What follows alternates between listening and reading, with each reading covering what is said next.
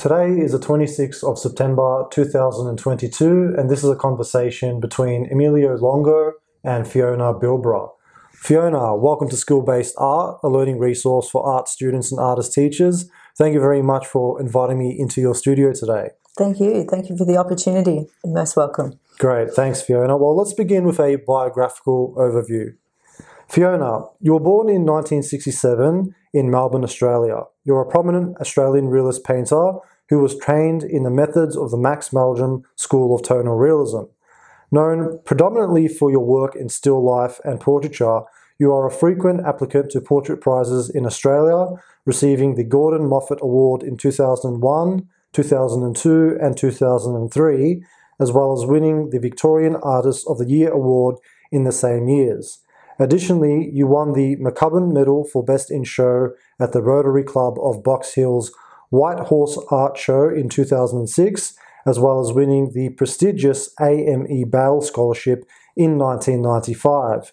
Your work has been published in Australian Artist magazine in 1996, 1997, and 2004.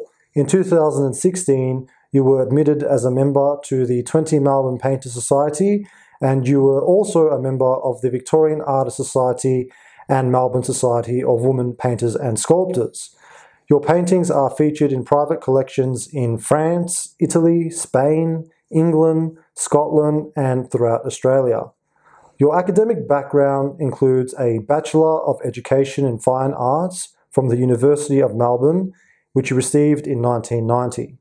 Between 1989 and 1990, you underwent private tuition with the late Australian painter and student of Max Meldrum, John Balmain, in portraiture and still life painting. Subsequently, in 1996 to 1997, you had a grand tour of Europe, studying the art of the European masters intensively. Fiona, beginning with your early years, how were you exposed to art as a child? Did you come from a creative family, and were you surrounded by art whilst growing up? Very good question. I have a grandmother who was very much into dressmaking, and in fact she was one of the head tailors to the Queen Mother. She was working at Norman Hartnell. My grandfather was always very encouraging. I can't say I had a flair.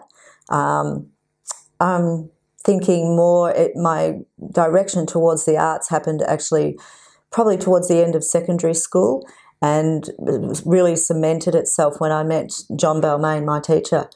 Sure. I did have lessons at McClelland Guild in Langwarrin when I was about 10 years of age, and my mum paid for me to have a whole term of lessons with this Mr. Balmain.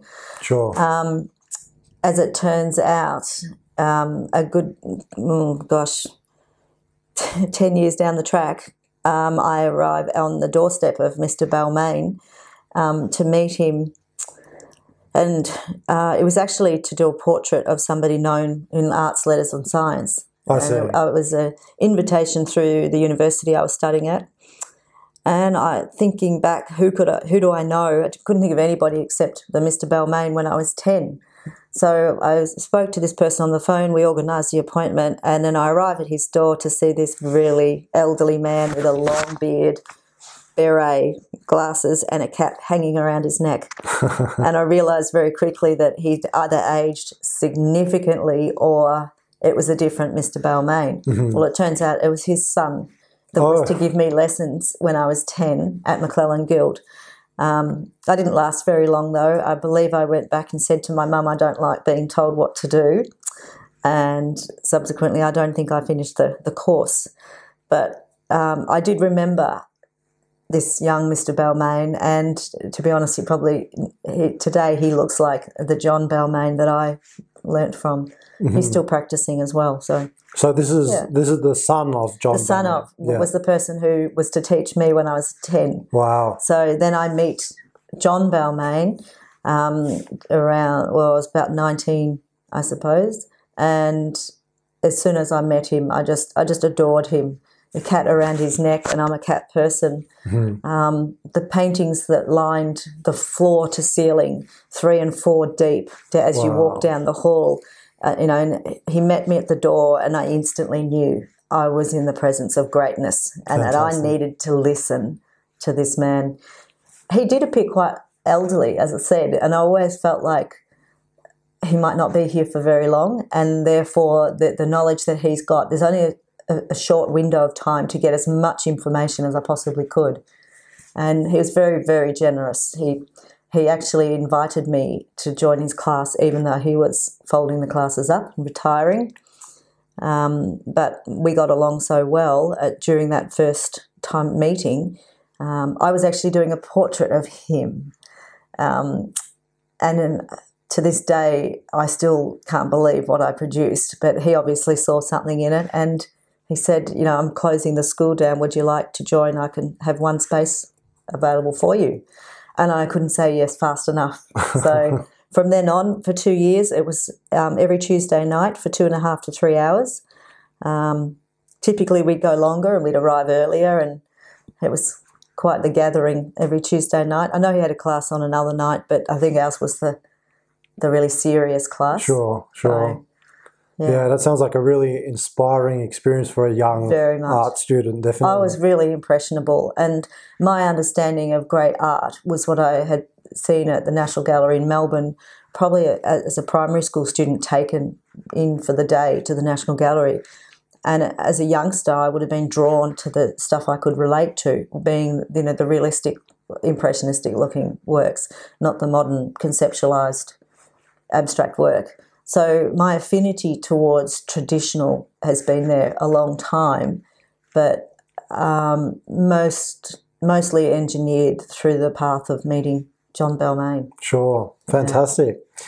Now, coming back to your early years, Fiona, did your parents and school teachers notice that you had an affinity with drawing and painting from a young age? I wouldn't say I had an affinity. I wasn't bad, but I don't think I would have been somebody that would have gone, oh, she can draw. I think I enjoyed being in the art room at primary and high school.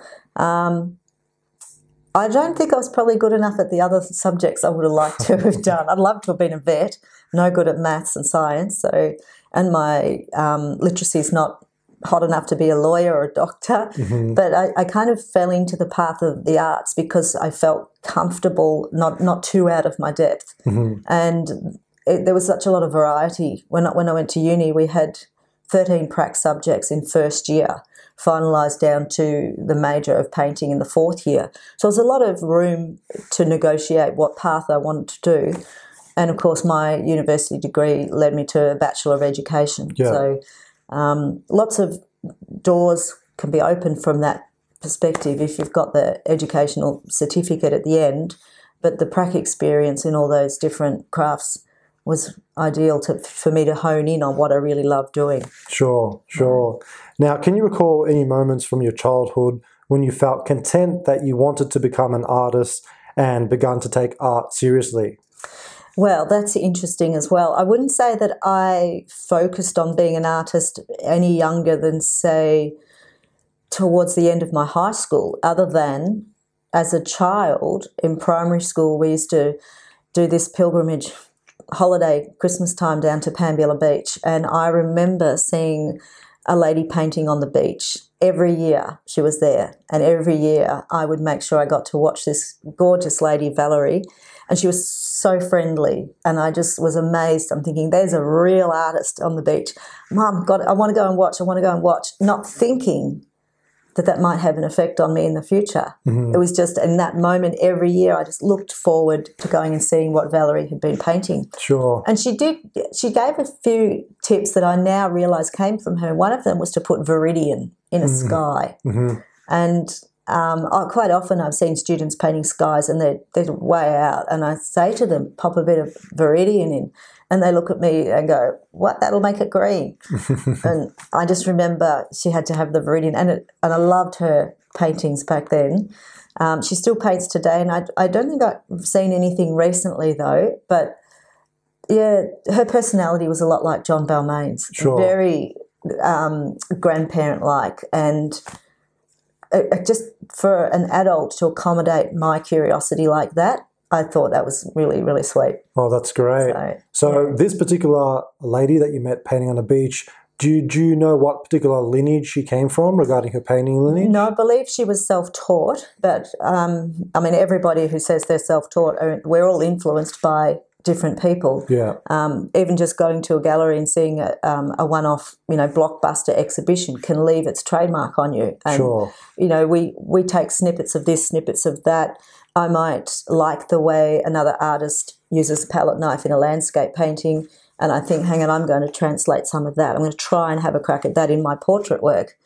And then, of course, there's the various historic masters that we all aspire to or have aspired to at some time or other that perhaps introduced us to art, like The Night Watchman by Rembrandt. In primary school, that would have been one of the posters on the wall in the art room. Sure. So, I mean, I remember probably those posters more than I remember what a science lesson was about or a maths lesson. My relationship with education is more on the visual than the literary aspect. You're a visual learner. Visual learner for sure. Sure, Yeah. sure. In 1986, you began teaching oil painting at the McClellan Guild of Artists to students with varying degrees of knowledge. How did you come to be a teacher at the McClellan Guild of Artists? It was quite an exciting part of my life. I was fairly naive, I guess, at that stage. I just finished my high school years. I was sort of introduced through John Balmain as a consequence of my having 2 years tuition from him. So Tuesday nights for 2 years. In the middle of my university degree, while still attending John Balmain's classes, I took a year off, not quite knowing what I was going to do.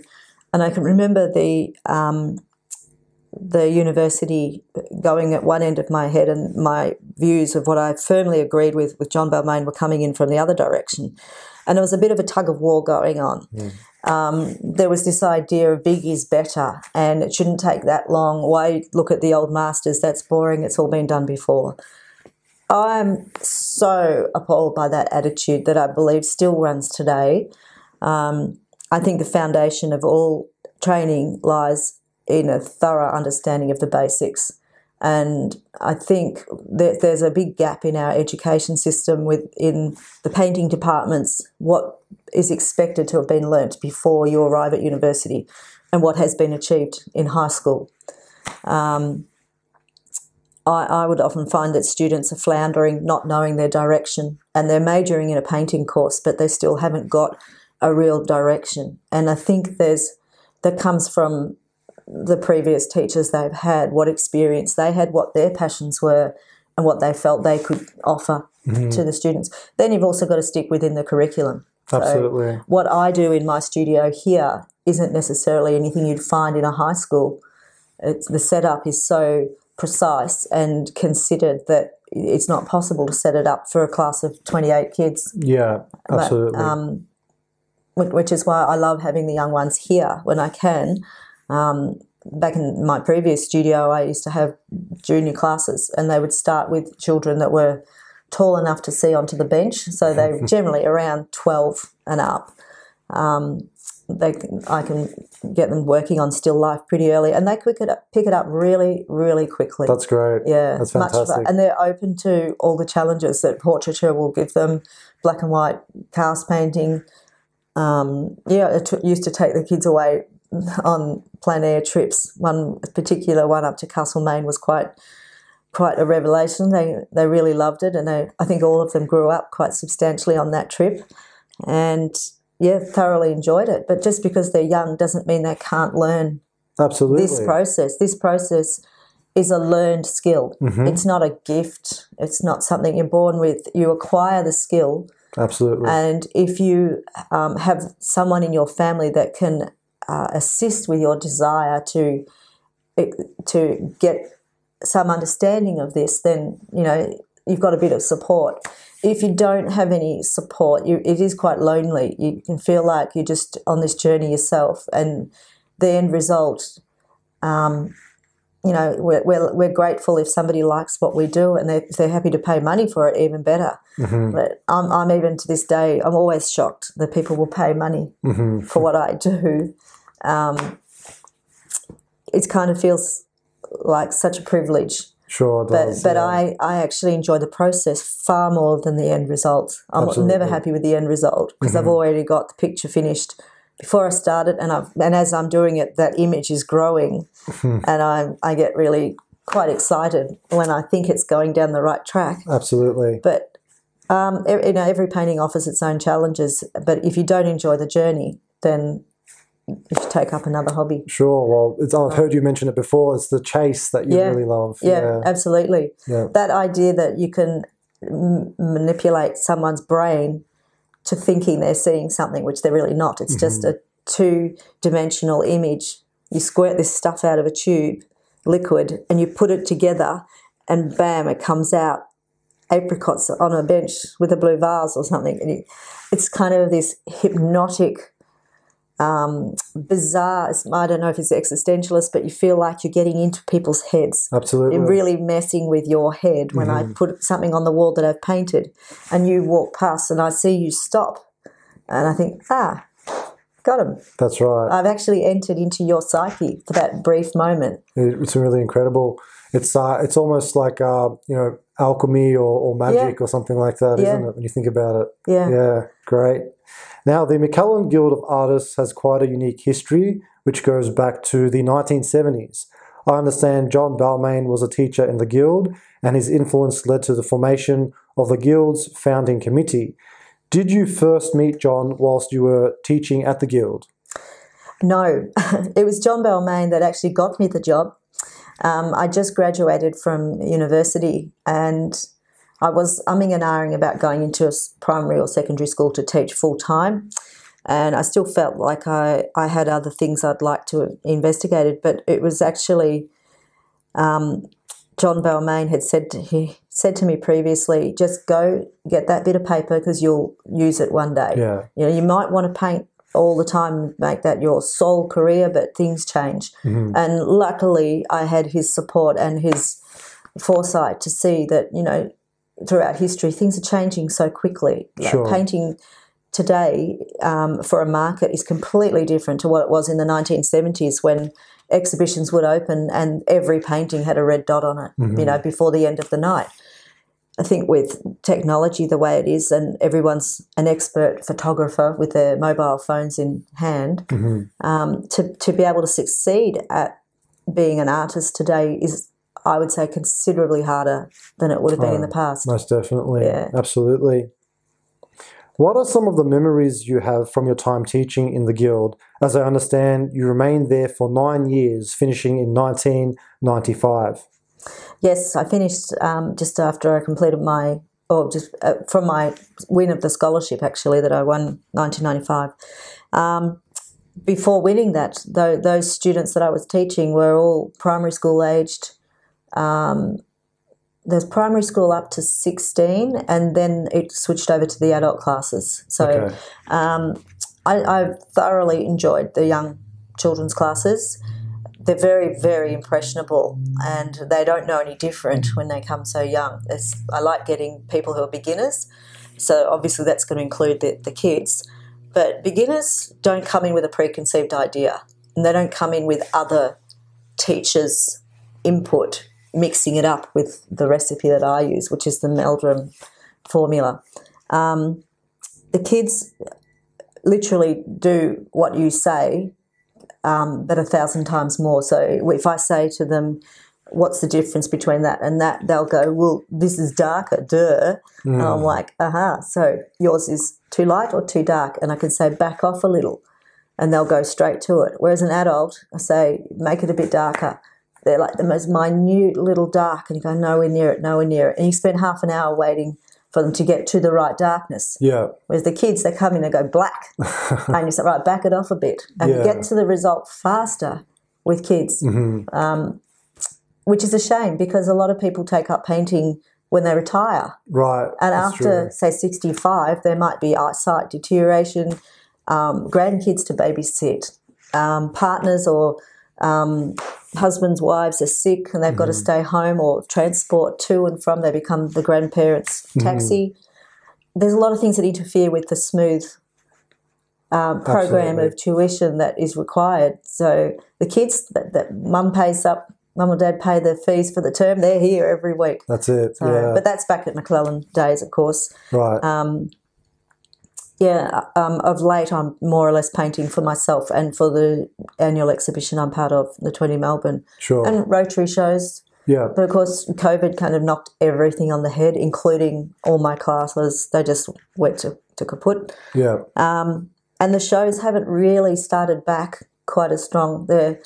I think the sponsors maybe haven't come back on board, or we're looking at new sponsors. The Rotary clubs, there's so many causes they need to raise money for. Mm-hmm. So prize money's, not as good as it used to be. But like I said, if you don't enjoy the chase, what's the point? Yeah, exactly. Sure. Yeah. In 1989, you began training in the principles and methods of the Max Meldrum School of Tonal Realism with John Balmain. What made you decide that John would be the right teacher for you? Now, you've mentioned somewhat already why you chose John. Well, is there anything like to add to that? Do you know, I didn't find any other person that was going to influence me.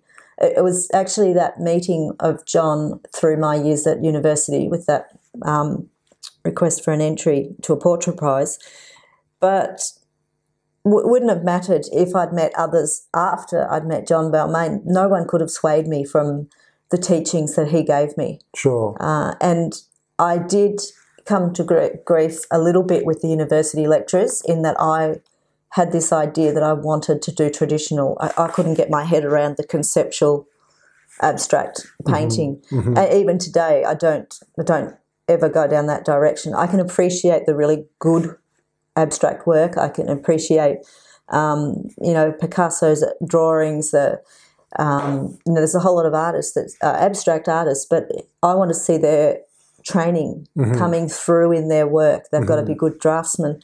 They've got to have a control of thin to thick paint. The way paint behaves is crucial, and if there's no variety in the application or variety in the brush work, to me it's falls short. Sure. So, and going back to those years, Fiona, when you did discover John Balmain, for a student that was interested in learning to paint traditionally, was it tough to find a teacher? I reckon it would have been almost impossible back then, because a lot of the teachers that were teaching in high school or university were trying to direct their students down an abstract, more modern approach. Like we're talking 70s and 80s. Wow. It was trendy to be doing modern abstract work, and if in my naive head, all I could think of was it's decor art. They just say, what are the themes of the colour this year? What are we into? What is it, blues and browns? And I'm thinking, I couldn't care less. I don't care. I just want to paint. I want to learn how to do this properly. Sure. And there was always that battleground of, well, why do you want to do that? It's all been done before. And I haven't done it before, and I really want to learn how they got to that result. Sure. So it might be, boring to everybody else, but I felt like there was a need. I had to go down to that base roots, grassroots, and then work my way up. Sure. So that's fairly confronting to the lecturers at uni who've got a strict curriculum they have to stick to. It doesn't involve 18th, 19th century work. Absolutely. Yeah. It's a story that we're all too familiar with. It's sad, isn't it? And even today, it's the traditional works, the academic methods, they're not appreciated, for what they were, and they should basically form the ground for every artist. We've got to have those basic skills, basic visual observation skills, and without those, I don't know. I feel like there should be another name for it. Not painting as such, or graphic communication is probably more along the line. Illustration. There's a lot of people that do replications of photographs. Sure. Even that's a completely different ballgame to this sort of work. Yes, absolutely. I'm not against it. I use it myself on occasions when needed, but that foundation of being able to understand how we interpret things that are 3D onto a 2D surface, by squirting this liquid stuff out of a tube. You know, that's what excites me. Absolutely. That's what I love, seeing the penny drop in other people, and they watch a demo and they go, I think I can do that. I think I can do that. And then giving them the tools and watching that light bulb go off. Yeah, absolutely. Yeah, that's why I do what I do. Absolutely. It's lovely to pass it on as well. Once you attain the craft, to pass it on. Yeah. Sure. Can you explain the course of training that John had prescribed for you? Definitely. Paint what you see, not what you know. Okay. If in doubt, leave it out. And don't touch that canvas unless you have a good reason to. There was a whole lot of things he used to say, that he used to have this constant, I had this, hear him in the background going, slow down, what's the hurry, what's the hurry? Yeah. Step back, is that right? And he'd make me go for another take. He'd actually make me second guess myself, which meant that I hadn't studied the thing I was meant to be striking for. So I can remember him walking up and down the row of easels, and I could hear his footsteps coming, and I'm thinking, he's coming quick. Is it good enough? Is it good enough? I just want to make sure it's good. Oh, what was I supposed to be doing? And then he'd come back and he'd say, now what about this area just here? And I said, I was just about to do that. And he'd go, sure you were. And it was about, I don't know, he was quite, he had this air of expertise about him. Sure. But he delivered his message so sensitively that any beginner could understand him. And I just appreciated that he took me on when he was retiring. And I think that's what I try to translate that into the youngsters that I used to teach. So whatever John taught me, I was to pass that on. And hopefully when, you know, the students that I've taken on, there's quite a few of them now that are teaching art themselves. So those that were in my classes back then at McClellan Guild have, I think every single one of them has gone on to really great things. They've all got fantastic degrees, and their qualifications are, you know, fairly highly sought. They're great at everything they do. That's fantastic. So with your training with John, did he start you with copying plaster casts early on? Plaster casts was the first thing we did. They could get boring quite easily, but he was really good at mixing it up and being able to pick when we were bored or when we were struggling with a concept that we didn't understand. A lot of teaching was done through his own demonstrations on an easel next to ours. Books, there was always books on the tables. Underneath an easel there's a book of an artist, might be, Velasquez's portrait, and you might be saying, well, you're on a portrait this week, and he's got a Velasquez book out. Yeah. And it's a detailed of a nose, and I'm thinking, oh, thanks, John. He knew how to get into our heads without actually even saying anything. It could be, or he'd just say, I want you to have a look at that one up there and have a look at the edges around that top of the forehead. Yeah. And that's all he had to say. And he made us look for the information. So I always appreciate that his teaching was about making us see. And trusting what we see, not going back to what we thought we knew. What you knew, yeah, absolutely. What are the key points you took away from your 2 years working with John, and how have they impacted your work? Well, the lighting. I have to say the lighting, the way he had his house lit up. Yeah. The entire house was a studio, including the bathroom. I was fascinated by the whole house. It wasn't a palace or anything, and it was a tiny little house, but it was filled with so much knowledge. It was filled with animal, like cats, and he had paintings everywhere, cameras everywhere for photographing his work in progress. The bathroom had flowers in it that someone had sent around for him to paint. And sometimes they hadn't got up on the bench; they just ended up in the trash. The books that he had lying around everywhere. I was influenced literally by everything in his house. I just knew there was no one else like John. I just adored him. I still see him. I can hear his voice even now just saying, slow down, what's the hurry? But I can also hear him saying to the next person, might want to speed up a little bit there. Sure. And I would listen to everything that he said to everybody. Sure. My radars were going, the best, though, was when we got to see him paint. Yeah. So very rarely he would do a demonstration on someone's work. Okay. But he would have his work next to it, and we'd see him do a little bit, and we'd go, oh, it makes it look so easy. Yeah, sure. But he was charming in every way, gentle, very encouraging. He never said a bad word to anybody. If he didn't like what you were doing, it might be okay, well, now how do you think we can work this area here, instead of saying that's wrong? Mm-hmm. And it was always positive. Sounds like a great man. Very nice. I think they broke the mould for art teachers when he died. I understand you maintain contact with John even after you completed your formal training with him.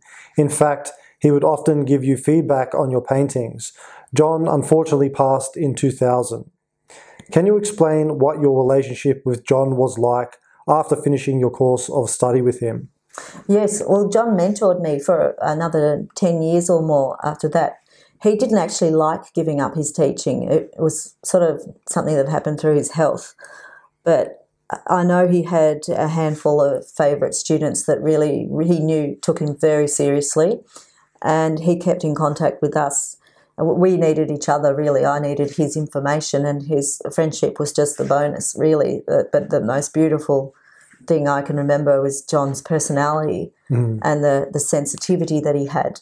I'd never met an adult male that had that affinity with, people's emotions, and to be able to judge who was struggling, who wasn't struggling, when to push someone, to raise the bar a bit more, when to back away, when to get somebody off something that they were obsessed with and try and manipulate them over to another subject they were going to get more benefit. Sure. I think I just so look forward to 7 o'clock on a Tuesday night. I'd drive over from Frankston to Dandenong, and I had heard, people at my university had said, "Why do you drive all that distance? You don't need to." I'd say, "Yes, I do. I want the best. I've got the best. I would not settle for anybody less." Mm-hmm. And when I won my scholarship, John was very, very strong in regard to where do I go to study, because the scholarship was to go and study overseas. Mm-hmm. Back then, there was a formula that most artists copied, where you studied at the Florence Academy or Daniel Gray's studios in Florence.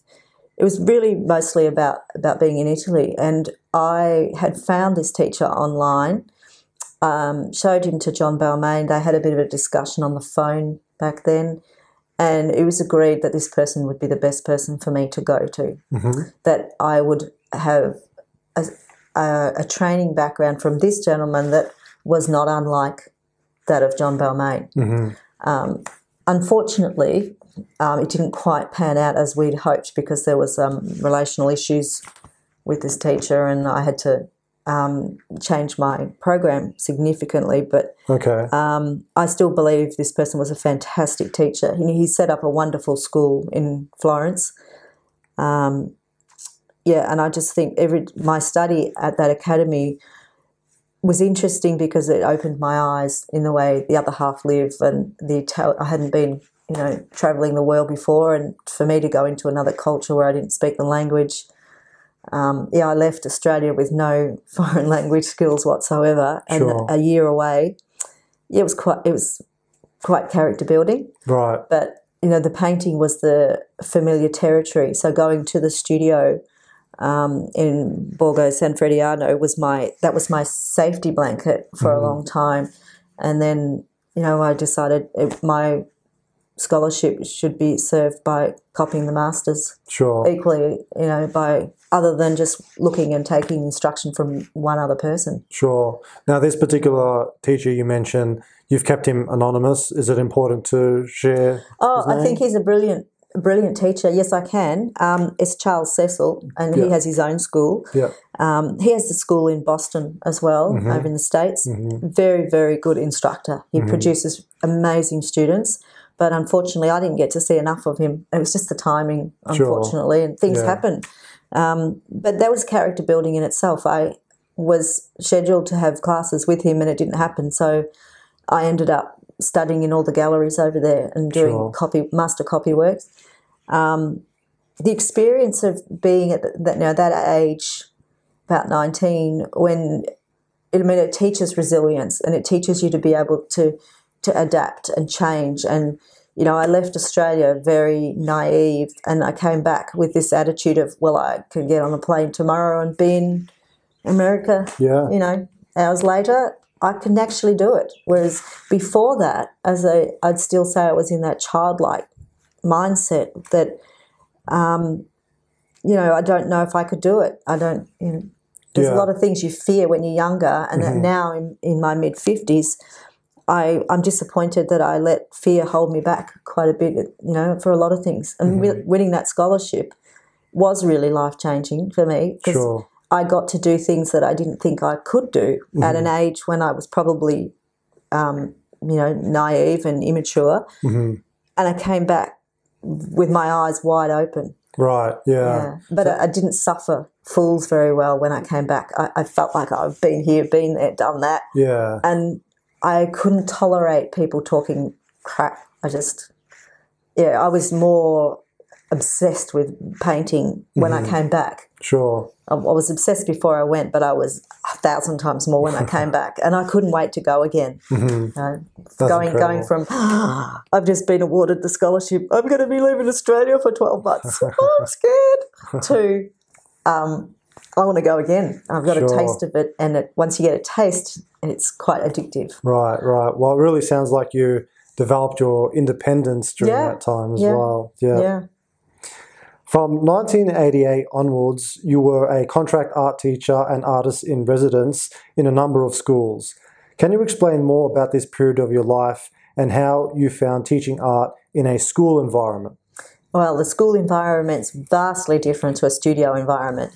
I was trained to teach high school and I ended up teaching primary school age children after a teacher from a primary school came to me privately for lessons.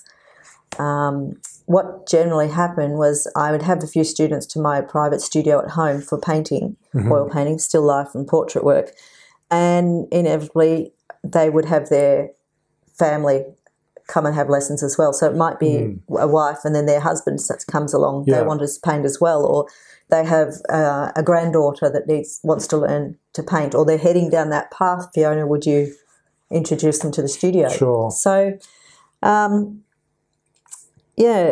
say primary school kids, I didn't mind teaching in a public school setting. I didn't generally like teaching in the art room as much, though. I felt the pressure that the class must produce because everybody would say, oh, they've got Fiona for this class, so Fiona can do an art class with them. Yeah. But it's not the same. What you do in a class, in a school environment is so different, and I wish we could do more of this kind of work as the foundation training for school. But it takes a lifetime to learn. That's true. You can't teach when you've only got the children for, sometimes it's 45 minutes a class. It could be as little as that. It's not enough to do this work in there. But when I have had those students come to me privately, they have gone through the roof with their training. They go very far, very fast. And as I said, they just grab hold of it and run. Yeah. So it's very different. And school environment's not quite adaptable enough to do this kind of work. Absolutely. Simple things just like, keeping your work in one place. It's very hard when you're in a school environment and you're dealing with periods and lessons and shared classrooms. Well, imagine setting a still life up and only to find that there's been 12 classes between your class and the last one and the next one, and your subject's been moved. Or someone's shifted the lights. Yeah.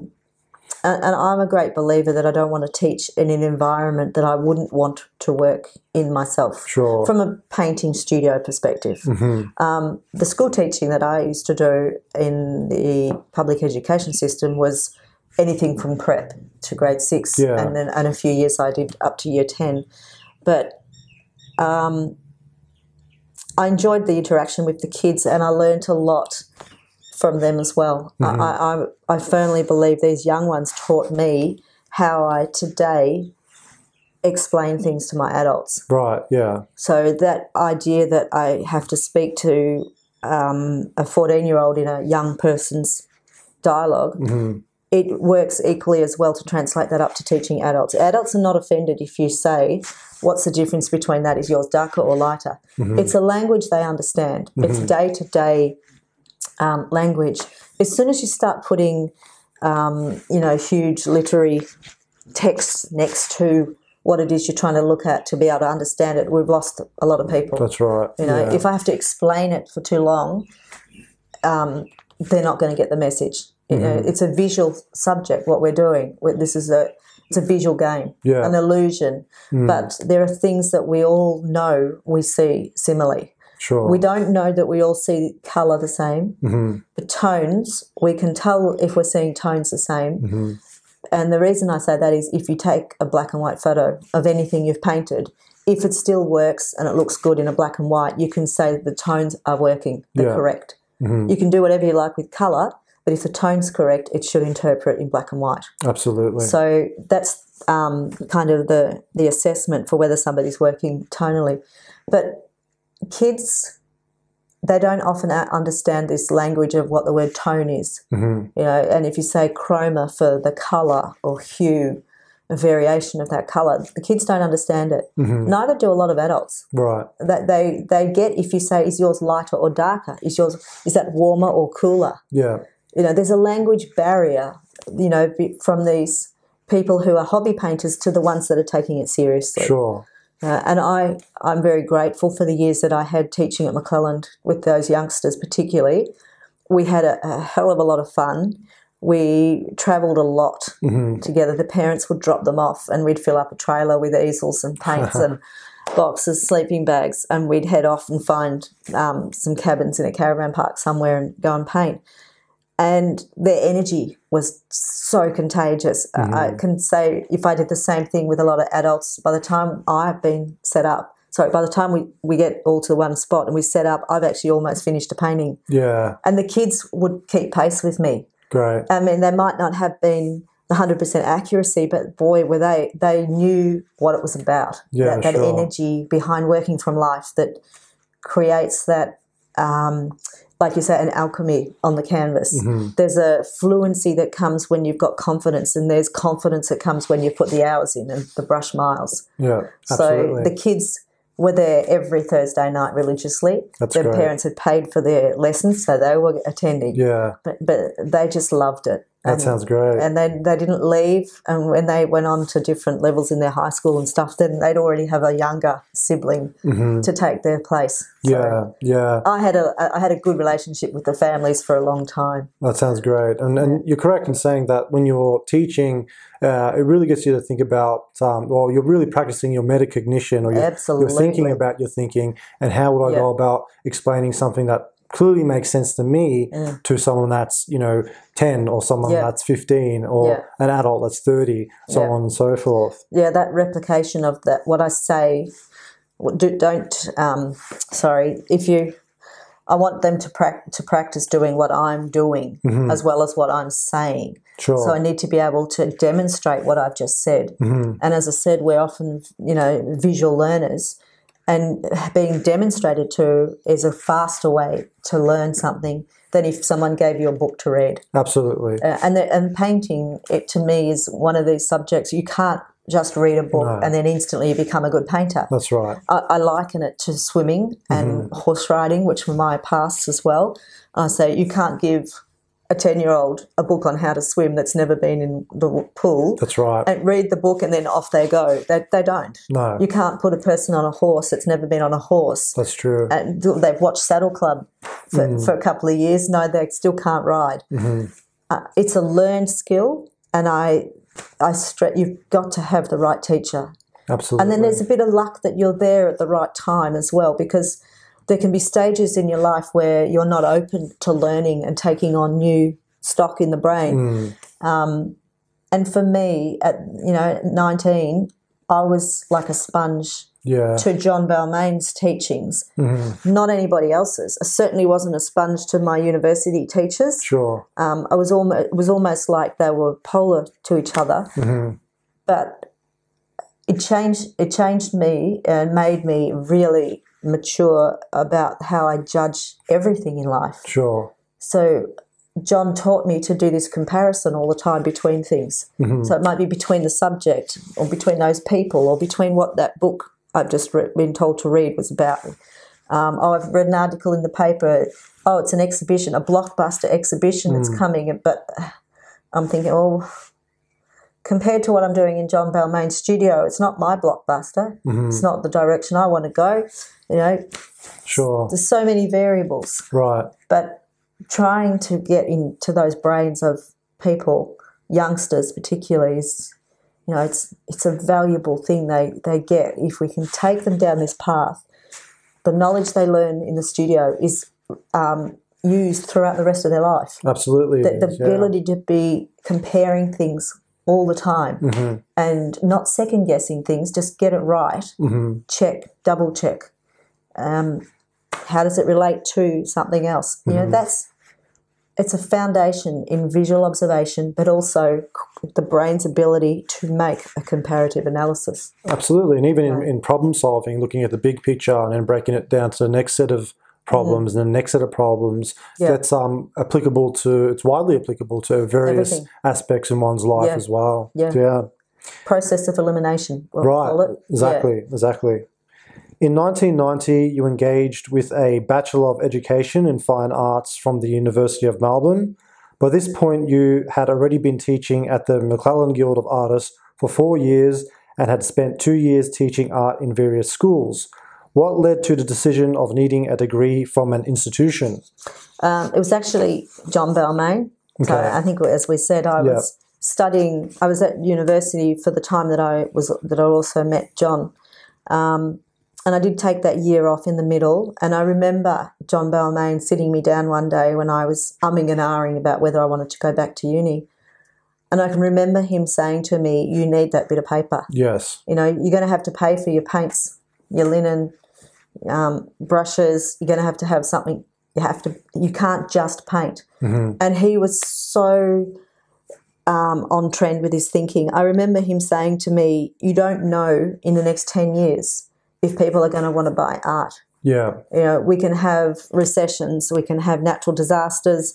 Buying a piece of artwork is a luxury item. It's true. And if people are struggling financially, they're not going to be going into galleries purchasing artwork. That's right. But I still have to buy my bread, my petrol and everything. So formulating my career with teaching and painting, so having classes, art prizes, I had this blend that was really good for me for a long, long time. And it was sort of, I wish we were still back in those days, but since technology's come on board and everybody's got these mobile phones in their hands all the time, everybody wants everything instant. Yes. And they don't want to take the time that it takes to learn a craft. To do it well. Everybody wants to be able to press this button and bang, there's the information they wanted. Sure. But this process takes time to acquire the skill, and then it takes those brush miles to bring the fluency out, and fluency brings confidence. And unfortunately, I feel like in Australia we don't have that appreciation like we have in the States or in the UK for good craftsmanship skills. Yeah, sure. Over in Europe, of course, in the UK, you've got galleries everywhere. Yeah. Here, most people just know of the Melbourne National Gallery or in Canberra. We don't have that quantity of galleries around it, and we don't have the history of those great masters. We appreciate Hans Heissen and Albert Namatjira, but really our repertoire is not very big. And from about the late 60s and 70s, of course, the traditions changed where everybody was deliberately steered away from traditional art. Yeah. And there's this big gap. And it's a shame. I feel like I'm clinging to the last hurrah of what was done as an academically trained artist for traditional work. Yeah. That unless I pass it on, it's just going to die out. Absolutely. So yeah, and I think any artist that does take up this tradition should, if they're not already passing it on, should seriously think about teaching and passing it on in order to preserve the tradition for future generations. Entering a university program to study a Bachelor of Education in Fine Art while completing your training with John must have been an interesting contrast. What were your observations of studying in such an institution, and how did it differ from what you had experienced with John? And you have spoken a little bit about the difference between the abstract and the figuration. What kind of philosophy were they pushing in the school? It was more about trying to be unique. Yes. More than anything. Yeah. It was. They didn't want me to do something that has already been done in the past. That was a heavy focus, and I didn't like working huge on something I didn't fully understand or appreciate. So I wanted to work smaller, and I kept getting told, well, go bigger, much bigger, much bigger. Yeah. But my belief is we're used to seeing people, like I'm looking at you and I know the approximate size of what a head looks like and the positions of these features, where they lie in the face. To go larger than life takes us down a completely different narrative. We're almost going on to the cartoon kind of a different look. I'm used to seeing people in a traditional sense, so I'm going to paint them in a traditional sense. Still life, I like the still life to never, the subjects I choose for a still life to not be bigger than they would be in real life. Sure. Because once you go bigger, you start to play with people's heads too much. Yeah. So, yeah, I feel like the concept that they wanted us to do more conceptual work, pull it out of our head, not have to have it set up in front of us. Why can't you just think of it out of your head? Yeah. Surely you can just draw that. You don't have to have a reference. Sure. No, I needed the reference, and I wanted to set things up. I wanted to play with light. I wanted to do detail. Right. They weren't interested, and it was a battleground. Absolutely. It was a battleground, and I fought in my head.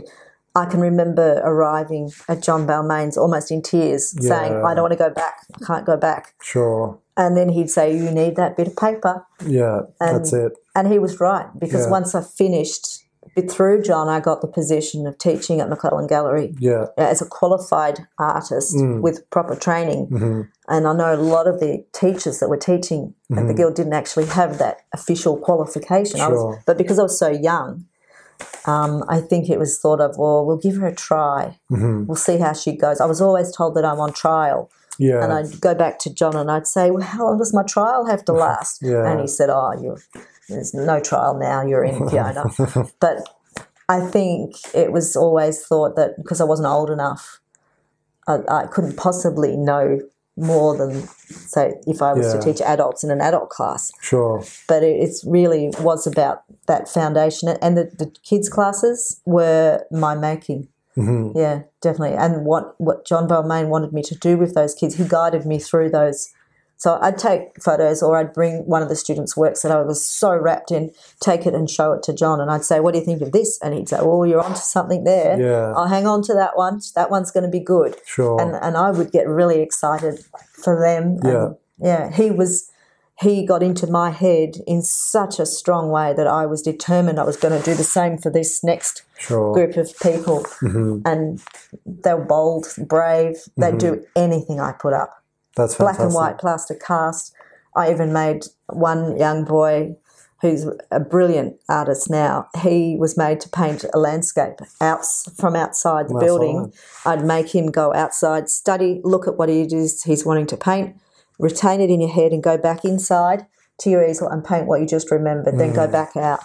Now, kids will take that on. There's a lot of adults that would just buck at that. But no, the kids, they would do anything. I'd have them painting still life on one side of the easel, the setup, and the easel they were painting on was right over the other side of the studio. So they just had to go back and forward, and retaining. Yeah, and it's great memory training as well, isn't it? Yeah. But they taught me so much too. They taught me about how brains are wired and the order of visual importance, and kids are so blunt. Yes. Yeah. I say, what's the biggest difference?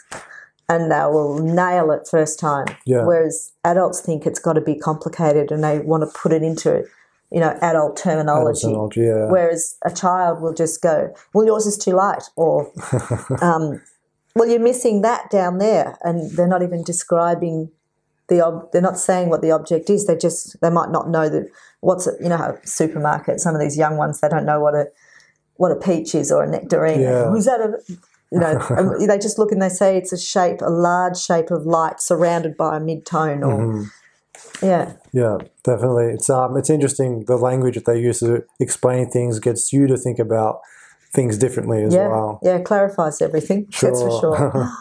Since 1990, you have given private tuition for children and adults in your own teaching studio, teaching still life, portraiture, and on-plan air painting, which are all governed by the philosophy of the Max Meldrum School of Tonal Realism.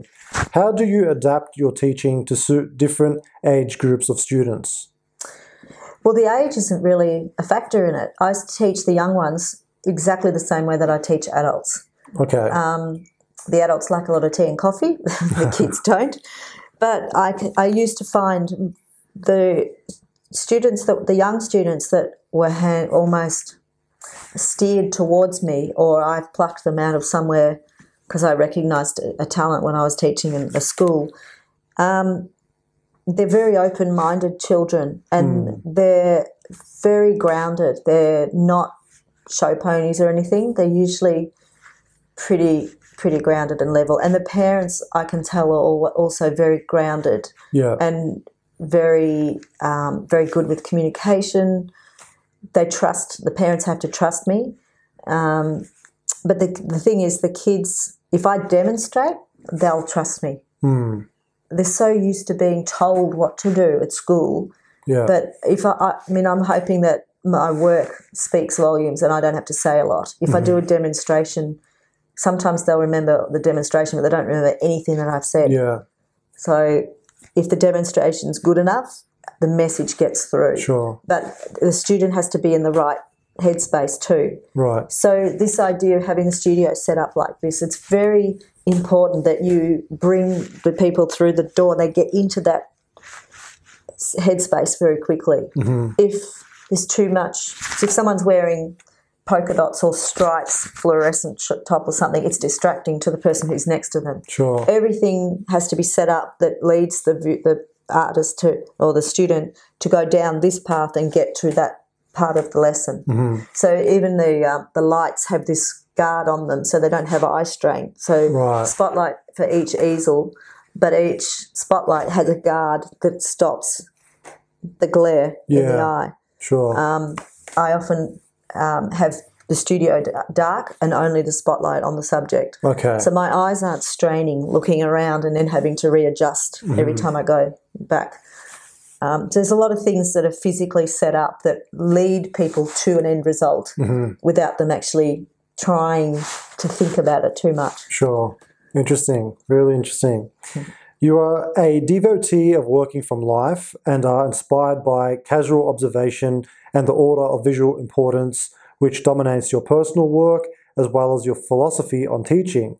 What is it about working quietly from casual observation that you find fascinating, and what keeps you coming back for more?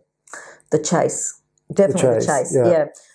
This idea that what I'm trying to do is try and imagine the painting complete. So when I set up a subject, say a still life or a model for a portrait, I have to visualise, is it doable in paint? Does it fit the gamut of oil paint? Sure. Some subjects are better left as a drawing. Right. Some might be only photographed, like wisteria looks fantastic in a photograph. To paint it, it's a bit more like the Rubik's Cube. Yeah. But the subject itself, well, it's always traditional. It's just how I like the subject. Sure. Yeah. Sure. I'd say, I've lost my train of thought then, sorry. I try and set up subjects for people that have a lot of drama. Yeah. So I'm not actually asking them to mix a lot of colour. The colour scheme is usually pretty small. Yeah. Children don't understand a lot about colour, as I said. If I give them black and white I can work through tone with them. But if I give them a tonal exercise, but they're allowed to use a lot of colours, they get carried away with the colour. Yeah. They're seduced by the colour or the fine detail in their head they want to get down. So I've got to make sure that I'm giving an exercise that I know they're capable of doing. And it's better to give them something that's a bit on the easier side but expect a higher quality. Sure. Right? If you give someone something that is a little bit too hard for them and they're not a confident person, or they could get their confidence crushed just because that morning they got out of bed on the wrong side. Yeah. You know, it's knowing how far you can push somebody, and if someone's getting a bit too cocky and they think, oh, I'm pretty good, I got a prize at a Rotary show down the road, I'd pull them back down and put them on a black and white, on a plaster cast again, and say, right, well, now what you've just done in that landscape, you're going to do with that on this portrait. So, yeah, but as I said, the kids are great. I can throw them in any direction and they're really good. Going out landscaping, got to make sure there's a public toilet nearby. That's right. Got to make sure there's some shade if it's warm, some cover if you've got, storms coming over. I've been painting in the snow before, and I had my mother holding an umbrella over the top of me whinging about my feet being so cold. Yeah, I think plein air is a good test. It sorts out who can and who can't paint. Sure. Still life, if it's not a moving target, like the flowers aren't wilting or the bananas going brown or whatever. Yeah, I think plein air and portrait painting from life really expose the weaknesses in painters. Sure. And how about figure drawing? Figure drawing also. My figure drawing took on a painterly aspect after I won the bail. I did a lot of line drawing before the bail, before my winning of the scholarship. But after that, my drawing ended up becoming painting with a drawing medium. Yeah, right. And a lot of tonal painters do that. Max Meldrum, who my teacher, John Balmain, was taught by, he had this saying to his students, you don't need to draw to be able to paint. But what he neglected to say was that he had spent years over in France doing academic drawing. Yeah. I don't think he was correct to say that, but when I'm teaching the young children, they don't have a lot of drawing skills. I'm actually teaching them observation skills. And it's those observation skills that are the same skills that are required when you're doing life drawing. Absolutely. But the model as a moving target has a bit bigger risk attached to it than a still life on the bench that doesn't get moved or the lights are stable. Landscape, a moving target. I call that a moving target because the clouds throw shadows which move, the sun changes angle. There's a lot of factors involved with landscaping, and whether you're tough enough to cope out in the rain or the wind. That's right. Whether you're in the sun and the temperature's going up. You're constantly chasing effects. Yeah. In your own experiences, what personality types do you find are drawn to realist painting? Well, I'd say the perfectionist is a classic person that will walk through my door. They can be the harder ones to teach sometimes because in their head they already have an idea how it's done. Yeah. I like teaching beginners because I can get them to go on this scale where they say that's really good and that's beginner. Beginners, when I train them, they tend to go up quite quickly like that. Yeah. Whereas people who've been to 5 or 6 different teachers over the years or more or self-taught, I find they tend to go like that. I see, right. Whereas the beginner I can get, because they don't hold back. As I said, there's this idea that you can only be good once you've reached a certain age. Well, I think my theory is that, the kids can be taught exactly the same proves that wrong. I think it's a bit of a shame that people don't take this up until they've retired. Yeah. And then they might need a hip replacement or knee replacement or whatever, and it all impacts. And their brains are filled with so much information. Sure. Whereas the children, they retain everything, and if it's presented in an amusing style, or if I say we're going out landscaping and we're bringing the chocolate, the chips, and at the end of it we're all going to so-and-so's house for a dip in the lake. Yeah. They're on board, right? And then when we're painting, they're really serious because we don't have much time. It's a children's class. Yeah. The adults will be there to pick them up, whereas adults just take their time and they go, I'll go at this again next week. Yeah, sure. No, you won't. Subject won't be there next week. That's right, yeah. Yeah, that's interesting. In 1995, you were awarded the Amy Bale Scholarship, which enabled you to study classical portraiture and still life in Europe for 18 months. Did winning this award come as a shock to you? I'm shocked that I was still the recipient of the prize. I did aim for the prize. I believe all the painters that enter this scholarship hope to win it, of course, but I think it took me 4 years to win it, and at the time the scholarship was being granted every year. Now it's a biannual event. Right. Yeah. So there's a lot longer to acquire your folio.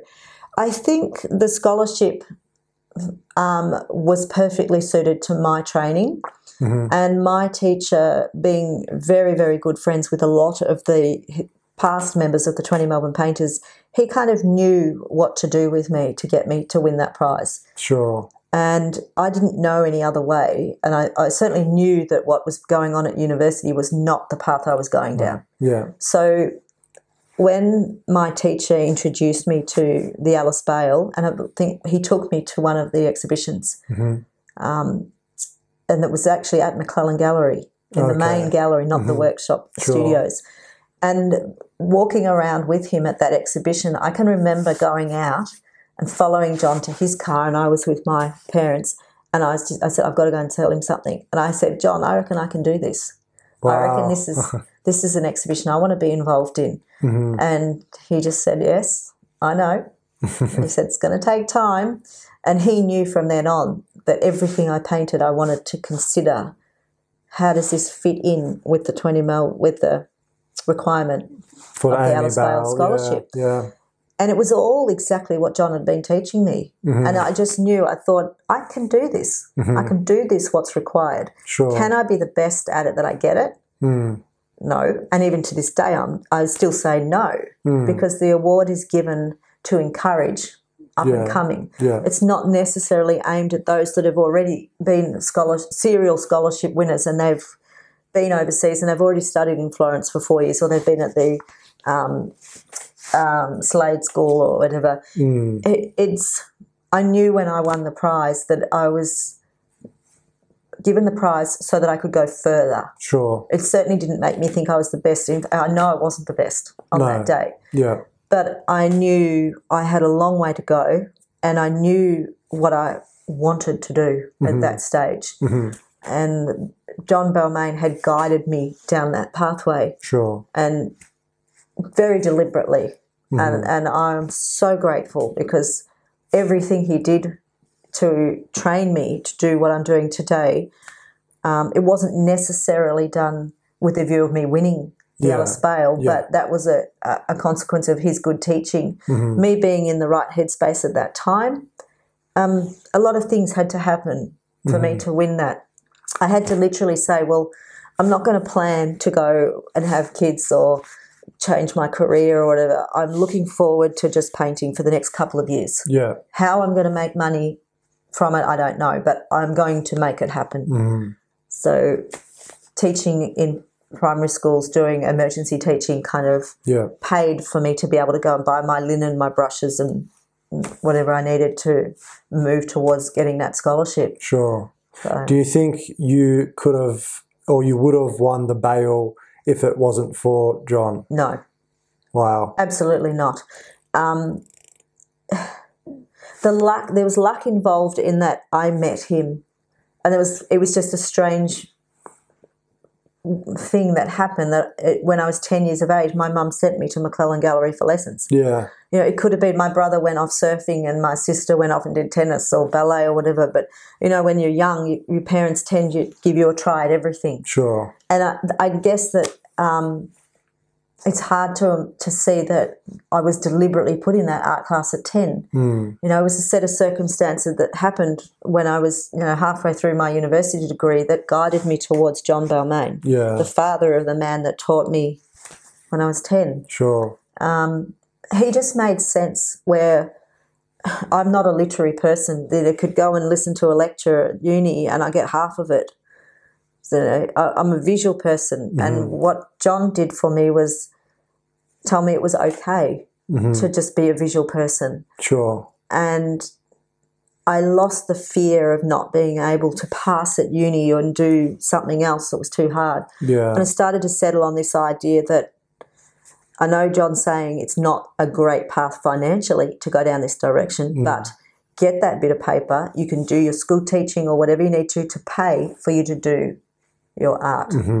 And so we married together my career path between teaching, painting, and prize money, basically. Sure. Yeah. Fantastic. Sounds like John really gave you confidence. He gave me everything that I needed to feel safe to do this, to go down this path. Sure. Great man.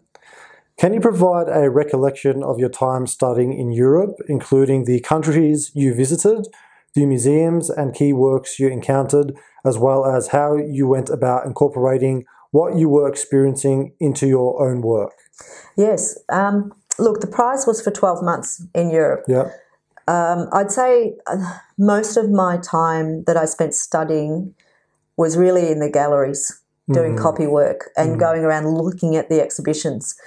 In terms of formal classes, I did pay up front for a term, as I said, at Charles Cecil's studio, but it didn't eventuate, unfortunately. But my study, the effect of me seeing these paintings up close, the paintings that I had seen in books previously or through high school, being forced to do art history, and I'm looking at Michelangelo. Yeah. You know, I really was a bit blasé to what was coming for me. The adult in me now wishes that the child in me could have foreseen how that would have been beneficial to have taken more notice back then. Yeah.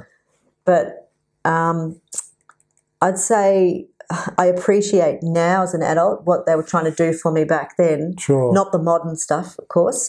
And I don't remember dates or names of artists specifically, like a lot of other people probably would. But I did a lot of copy work in London because it was accessible and didn't have the barrier of the language or the money exchange and everything. Spain, I tried to do copy work in Spain, but that was quite difficult. And in the end, I think they really only allowed Spanish students to copy. Yeah. There was a huge fee attached if you're an outsider, and time restraints too. I was wanting to see so much. And I remember phoning home to John Balmain and saying, I don't think I've got enough time. I need more time here. And what if I miss out on that over there? Yeah. And I've been told I need to go and see this here. And John just said, just go with your gut. You don't have to do anything like you've got there. You're going to enjoy that surprise element along the way. Sure. You know, there might be painting outside, doing some plein air, and someone drives past and says to me, no, they want to show me something. Yeah. And they've got the most incredible view at their property. Sure. And they've just opened another door for me, so I'll stay another couple of days. Yeah. I get to know the culture and everything of that area. Sure. Those things are important. As someone so young and impressionable, you know, to not be too tunnel vision and say, I'm only here to paint. There's more to it than just painting. Yeah. It's immersing yourself in the culture and the activities of the people around you, and watching things go through changes over seasons. And there's so much more than just painting. Absolutely. And at this point, what was your age? I was about 20. 20, so you were quite young. No. I was 25, 26, 25. Okay, 26. so you weren't very old. I mean, no, to me, I think the 25-year-olds these days are so much more worldly because they've got the world in their fingertips, That's right. of course. Yeah. The paintings that I was going to study was Velasquez, Corot for landscape, Vermeer. I know John had tried to push me down the path of studying Vermeer and all the Dutch masters, but in books, when I opened it, the images were so condensed and tight by the time they're reduced, you know, a huge big study, painting down to a tiny study like that. It's not anything like the real thing. No, not at all. And I remember standing in front of a little Rembrandt landscape of a bridge in the Stadel Museum, and I came out of there and I rang John Balmain up and I was in tears. I said, "You've got to see this. I've just seen this incredible little Rembrandt landscape." Good, he'd say. And they wouldn't allow you to take photographs back then. And I wasn't even allowed to get up really close. I just set off all the alarms. And I'd have people tap me on the shoulder and say, "Do you mind just stepping back?" And as soon as they turned around, I'm back up again. Sure. But that little painting really left a huge memory on me because I wasn't thinking of Rembrandt as a landscape painter. Yeah. I was thinking of the Night Watch, and I was gobsmacked when I got to see the Night Watch. But there's little surprises along the way, and there's artists that I hadn't even heard of. A retrospective on Winslow Homer at the London National Gallery when I arrived. Yeah. And I'm going, it didn't come. "Do you know about Winslow Homer, John? John, you've got to see this." And he said, "Oh, well, there's plenty of that, plenty more to come." Yeah, that's incredible. Even though you didn't get the chance to study with Charles Cecil, did you ever meet him? Yes. Oh, you did? Lovely man, highly educated, very a broad thinker, captivating actually in his mannerisms. I can see how his students become captivated by him and follow him. He's a great teacher, a great painter himself as well. Sure. Yeah. And the students that he puts out, they're really good students. Yeah. Some of them come back and enter the Alice Bale. So just the idea, I think I was the only Aussie at the time painting, but there wasn't any Italians in the school, even though I was in Florence. Wow. I can remember them from everywhere else, all over the world, but not really Italians. So that's incredible. Yeah. It's interesting that you mentioned the quality of painters that come out of Charles' school. Yeah. Recently we've had the passing of the Queen, and it was once said that, once I was speaking with a particular student that had gone to the Charles Cecil studios, and I was saying that, it's pretty much known that every student not every student, he was exaggerating, but a majority of students that go through the school end up painting the Queen at some point. Oh, really? It's a fine portrait school. Yes. It's a funny thing you should say that. It was only last week I was with fellow member Bill Caldwell in Mount Eliza, and I'd gone to Mount Eliza to have breakfast with my mum and Charlie, and next door to the cafe was an op shop, and in the window was a portrait of Queen Elizabeth. Yeah. And I looked at it, there was no signature. It was about 16 by 20 inches. And I took a photograph of it through the window because it was a Sunday and they weren't open. I thought, I'm going to have to wait. I'll just stay another night and come back and get in there at 10 o'clock. Sure. And I had said to my mother, "I don't care what it costs, I'm getting that portrait. It looks so much like a Sir William Dargie." Yeah. Well, as it turns out, it was by William Dargie. It was, wow. Yes. So unsigned. Sir William would do several copies of one painting. Yeah. And the one of the wattle dress, he did 3 versions of it. So one was for himself, one was to be freighted over, one went by sea and by plane, I think. Yeah.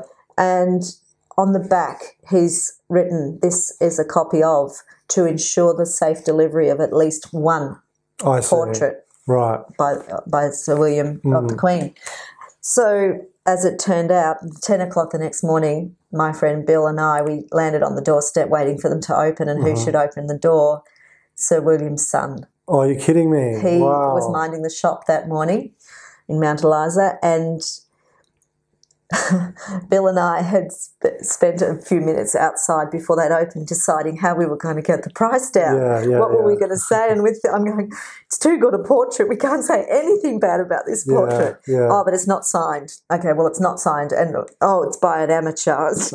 Thankfully, we got in the shop and the man introduced himself and said, "Well, my father painted that." Oh, wow. And I looked at him and thought about his age, and I remember meeting Sir William after my scholarship, and he was not around. He wasn't around much longer after that, actually. But this gentleman was able to tell us a lot about this portrait and how Sir William had painted a couple of copies of it. But the night before, I'm on my phone, I'm Googling images of the Queen painted by Sir William Dargie, and there it was. There it was. The copy of that one. Yeah. But with a little bit more detail, was there in my hand, and I've just, when you get that buzz and you go, I just worked that out.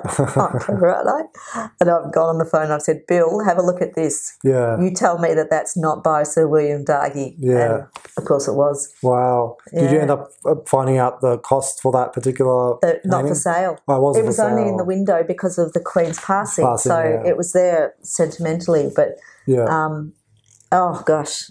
The buzz I got, and I couldn't sleep that night. All I could think of was, I've got to get back for 10 o'clock. I don't care what it costs, I'm going to buy it. No, it didn't happen. Whilst you were in Italy, did you meet any other of the teachers that are running the schools there? No, I didn't, because I didn't speak Italian. Charles, of course, being an American, was easy to converse with while he was there, but there was this vibe of when you're in Italy, do as the Italians do. So the other students would practice talking in Italian, and they'd been there for a couple of years. So I arrive and I go into the 4th year level, and I found it a little bit hard to connect with the others. I think Charles had built me up and said, this guru from Australia is coming in, she's trained with John Balmain and she's won this big scholarship. Little did I know that he was training people to win the scholarship. I see, then. right, yeah. So anyway, I found it hard to hang around, and I didn't drink coffee. And the Italians are big on their coffee. And smoking was in back then as well. So I didn't smoke, and I didn't drink alcohol or coffee. So I kind of spent my time just going in and out of galleries till I was so exhausted, and in the evenings I'd just crash. Sure. And then get up the next day and do it all over again. Well, that sounds great. That sounds fantastic. In 2011, you had an exhibition entitled Fiona Bilbrough and Brett Jarrett at the Seaview Gallery in Queenscliff. How have you found the experience of exhibiting your work with another artist? Well, I have no problem with exhibiting with other artists. The thing is to make the pairing work. Yeah. So I don't think there would be a benefit to me exhibiting my still life alongside another still life, solely still life painter. I think we need a bit of a mix. Sure. And there, I mean, I wouldn't like to be paired up with somebody, say, abstract expressionist, because my work would be quite small by comparison in terms of the effect on the brain. There's a lot of people that paint for shock, and you've got to get someone to look at your work within seconds that they walk into a room, a gallery space. I hope my work speaks for itself, and they don't have to go and give a spiel about it. Yeah. And I would hope that people that I exhibit with are on the same wavelength as well, that the work doesn't need explanation. So I exhibit in Rotary shows. A lot of people would know that. And the Rotary shows have been a really good training ground for a lot of artists. Sure. It gives us our entry point to go in public. And it can be quite daunting for students to enter their works for the first time. But I can honestly say, if I say to somebody, you're going to go in this show, I want you to put that in, they raise the bar. Yeah. As soon as you know a work has got to be framed, the next one had better be as good at it as it.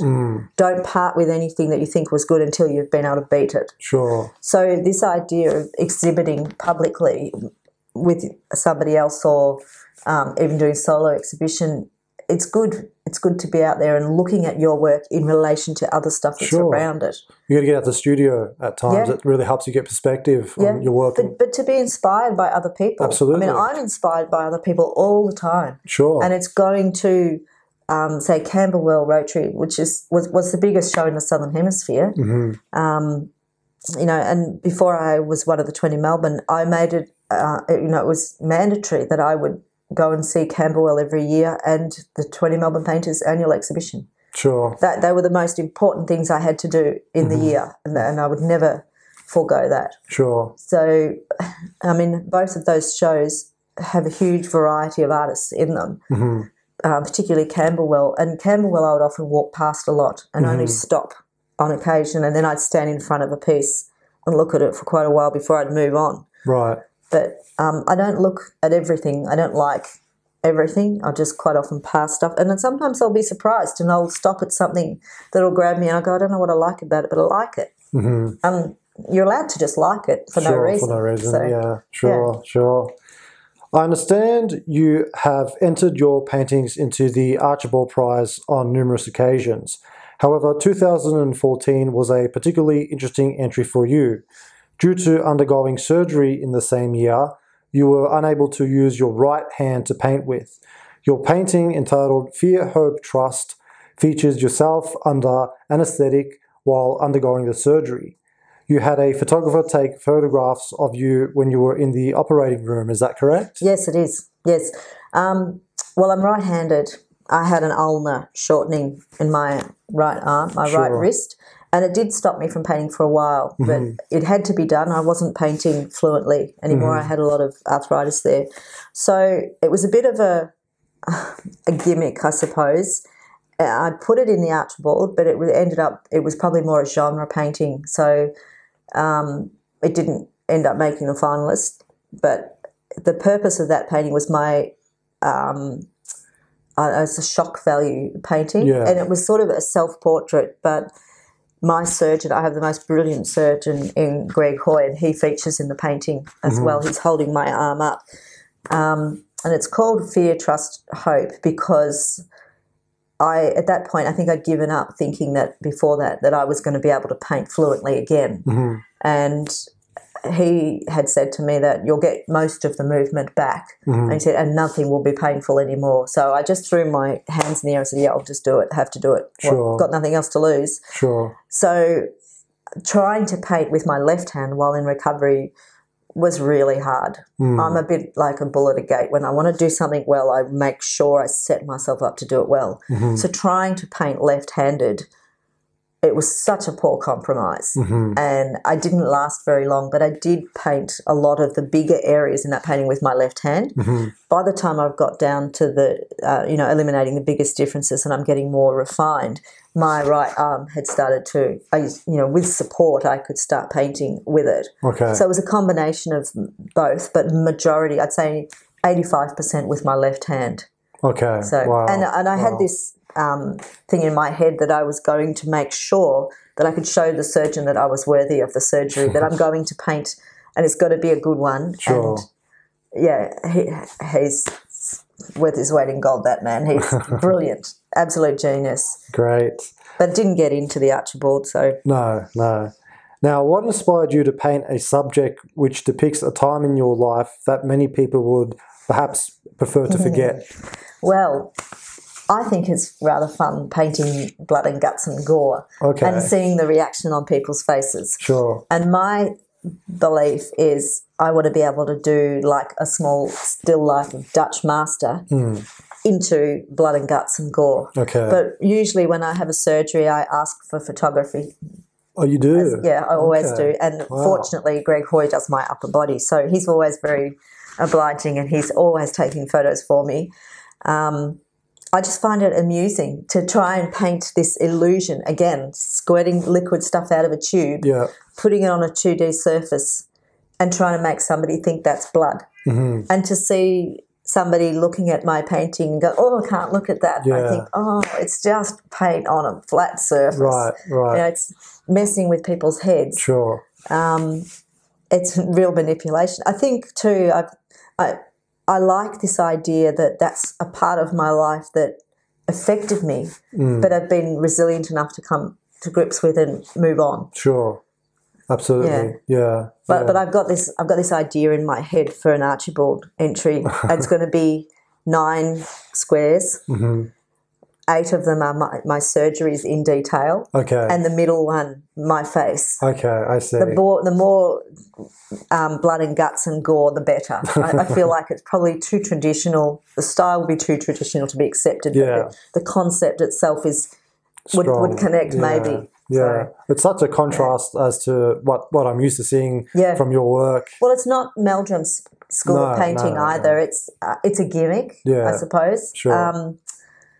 I would just do it for the sake of doing it. But that idea of messing with people's head really appeals to me. How did you find the process of painting the portrait? As I understand, majority of it was completed using your left hand while occasionally using your right hand for finishing touches. Now, you've already explained some about that. Would you like to elaborate or add anything else? No, I don't think I can actually. It was a lengthy process. I can remember the starting point of it, I even asked my mum if she could help me stain the canvas originally. And we had the canvas on the floor. It's quite a large painting. And I said, Mum, if you can I'll mix the paint up. If you can just whack it on anyway, make sure it's not too thick. And then we lifted it up onto the easel, and then I was able to slowly bring my, arms up and try and work out what had to go where. Mm-hmm. There was no fluency whatsoever. Yeah. It was shocking. Mm-hmm. And I didn't even have the strength in my left arm because I was right-handed. Yeah. So this arm got fatigued quite a lot. Yeah. And you think, you think after a period of months you get better. Mm-hmm. I think I got more and more frustrated. Yeah. I wasn't meeting my mark. Yeah, sure. My expectation was too high. The requirement, what I was trying to do, it was such an important piece. Mm-hmm. And, I just didn't reach it. And I think today of that portrait, the concept is very interesting, but, it's a different style of work to what I enter into the 20 Melbourne Painters. But great experience, and I do it again. I mean, every time I have a surgery, I always ask for photos, and Well, it shows your determination. If you can't use your right hand, you're right-handed, to try and paint with your left hand. The balance isn't the same either. Yeah. So you've got lack of strength. Yeah. Even though this one might be in a sling, but when you're in a sling, the balance is so different. And even when I've had foot surgery, people say, well, you can sit down and draw or paint. Well, actually, sitting with your foot up like that, your body's at right angle, that's not ergonomical, and it's not the position I work in. Sure. So you lose that fluency, and being able to move and rest and shift your weight, your balance, even the balance of a paintbrush varies whether you start at the hair end or if you're at the other end. Mm-hmm. So, you've got to be ergonomically positioned. Mm-hmm. And I'm in a sling trying to work that left side, the whole right side, everywhere else gets under stress. Mm-hmm. So it's interesting, isn't it, how it works, the body? Yeah. You went to great lengths in setting up your model, Emma, to compose your painting entitled Aquarius, which was painted in 2016. Emma's beauty captivated you from the first time she stepped into your studio for art tuition. Can you explain the process of working with Emma to create this painting? All right. Well, Emma presented herself for lessons at my studio in Rosebud, and the moment I saw her, she reminded me of the Lady of Shalott by Sir William Waterhouse. So I had it in my head that I needed her hair out, red hair. She had the most beautiful porcelain skin and so youthful.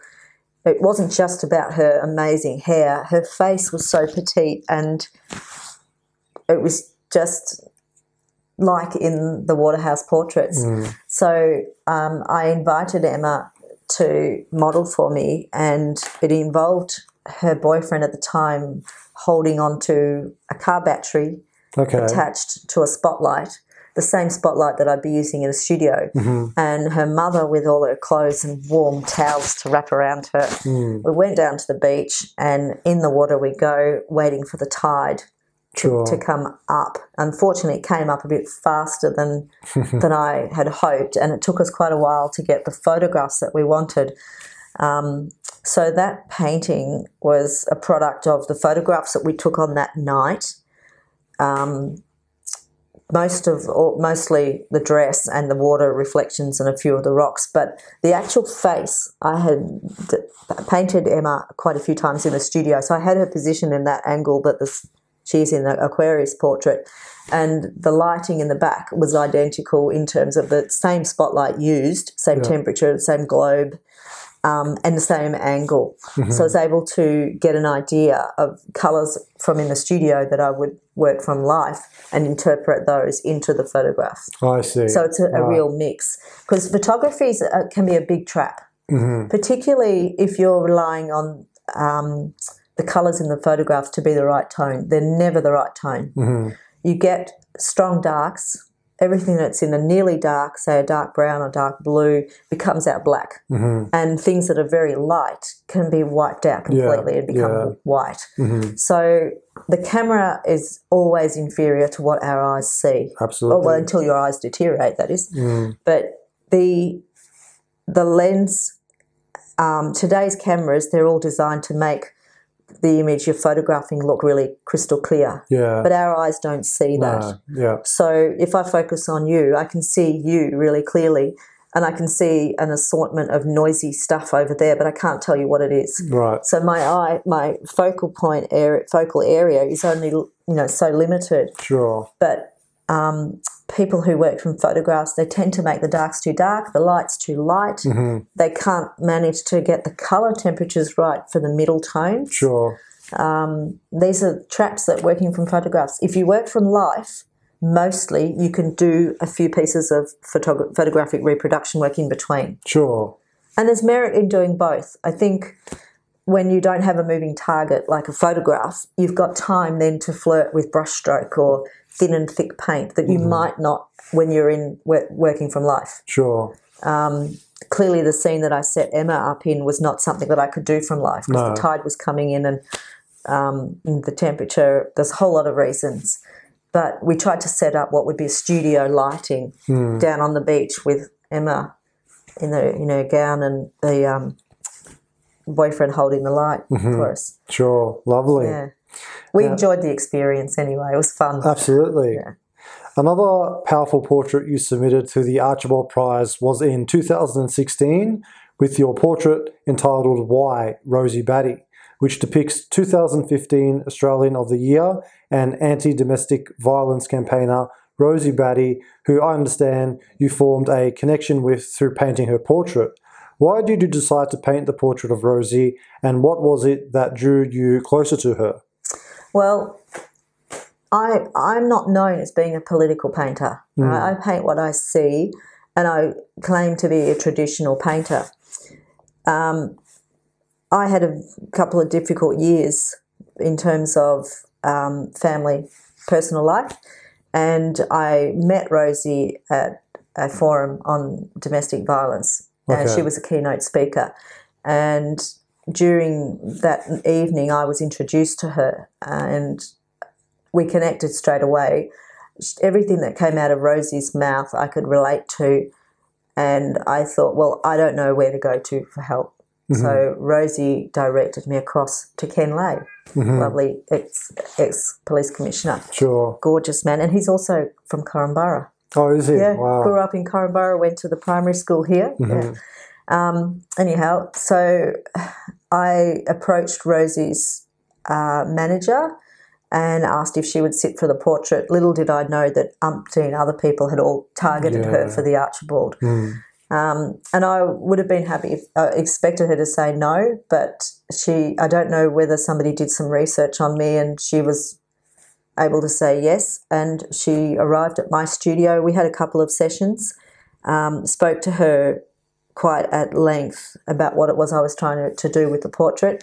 And I wanted it to be a portrait that was still being loyal to my training. I didn't want to go way out, make it an abstract version of her. I wanted it to be real because what happened to her was so shocking. It's like nobody else has walked her path. So we can't begin to imagine what it's like. And for her to give me that time, she deserved to be painted really well in a manner that explained her headspace, what I thought her headspace could be like. So very difficult to do, but so worthy. And I thought I'd seen other portraits of her that I thought were not really, they were completely different to how I wanted to explain the way I saw her. And it was really cathartic for me to have Rosie in my studio and me painting. So that was kind of almost therapeutic because I wanted to keep painting, but sometimes you can get events happen in your life that it's so overwhelming that you don't think you can paint. You can't hand yourself over. But this was one way of me being able to continue to paint even though my head was stressed from other situations. Just doing Rosie's portrait and having her there was a powerful incentive to make sure it worked and for me to keep the consistency of keeping those brush miles going. So there was that connection from quite a few different angles.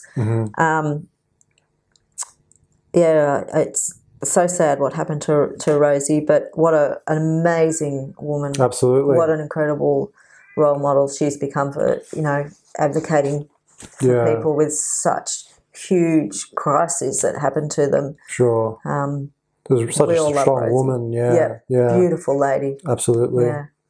Between September and November of 2016, you, along with fellow Mornington Peninsula-based painter Vicky Sullivan, held an exhibition together at the Mornington Peninsula Regional Gallery, which was entitled Portraits, Sullivan and Bilbrough. Now, Vicky is a former student of yours. Can you explain how this exhibition came to be realised? Well, I have to give full credit to Vicky for this. Vicky's a real goer. I'm probably somebody who likes to sort of hang around the back a little bit more and let my work speak for itself. But Vicky, she's so good at organising things. She's a goer, a doer. Sure. So I give full credit to Vicky, and she's good friends with a lot of painters from all over the world. She has very good IT skills that I don't have. I wish I did have.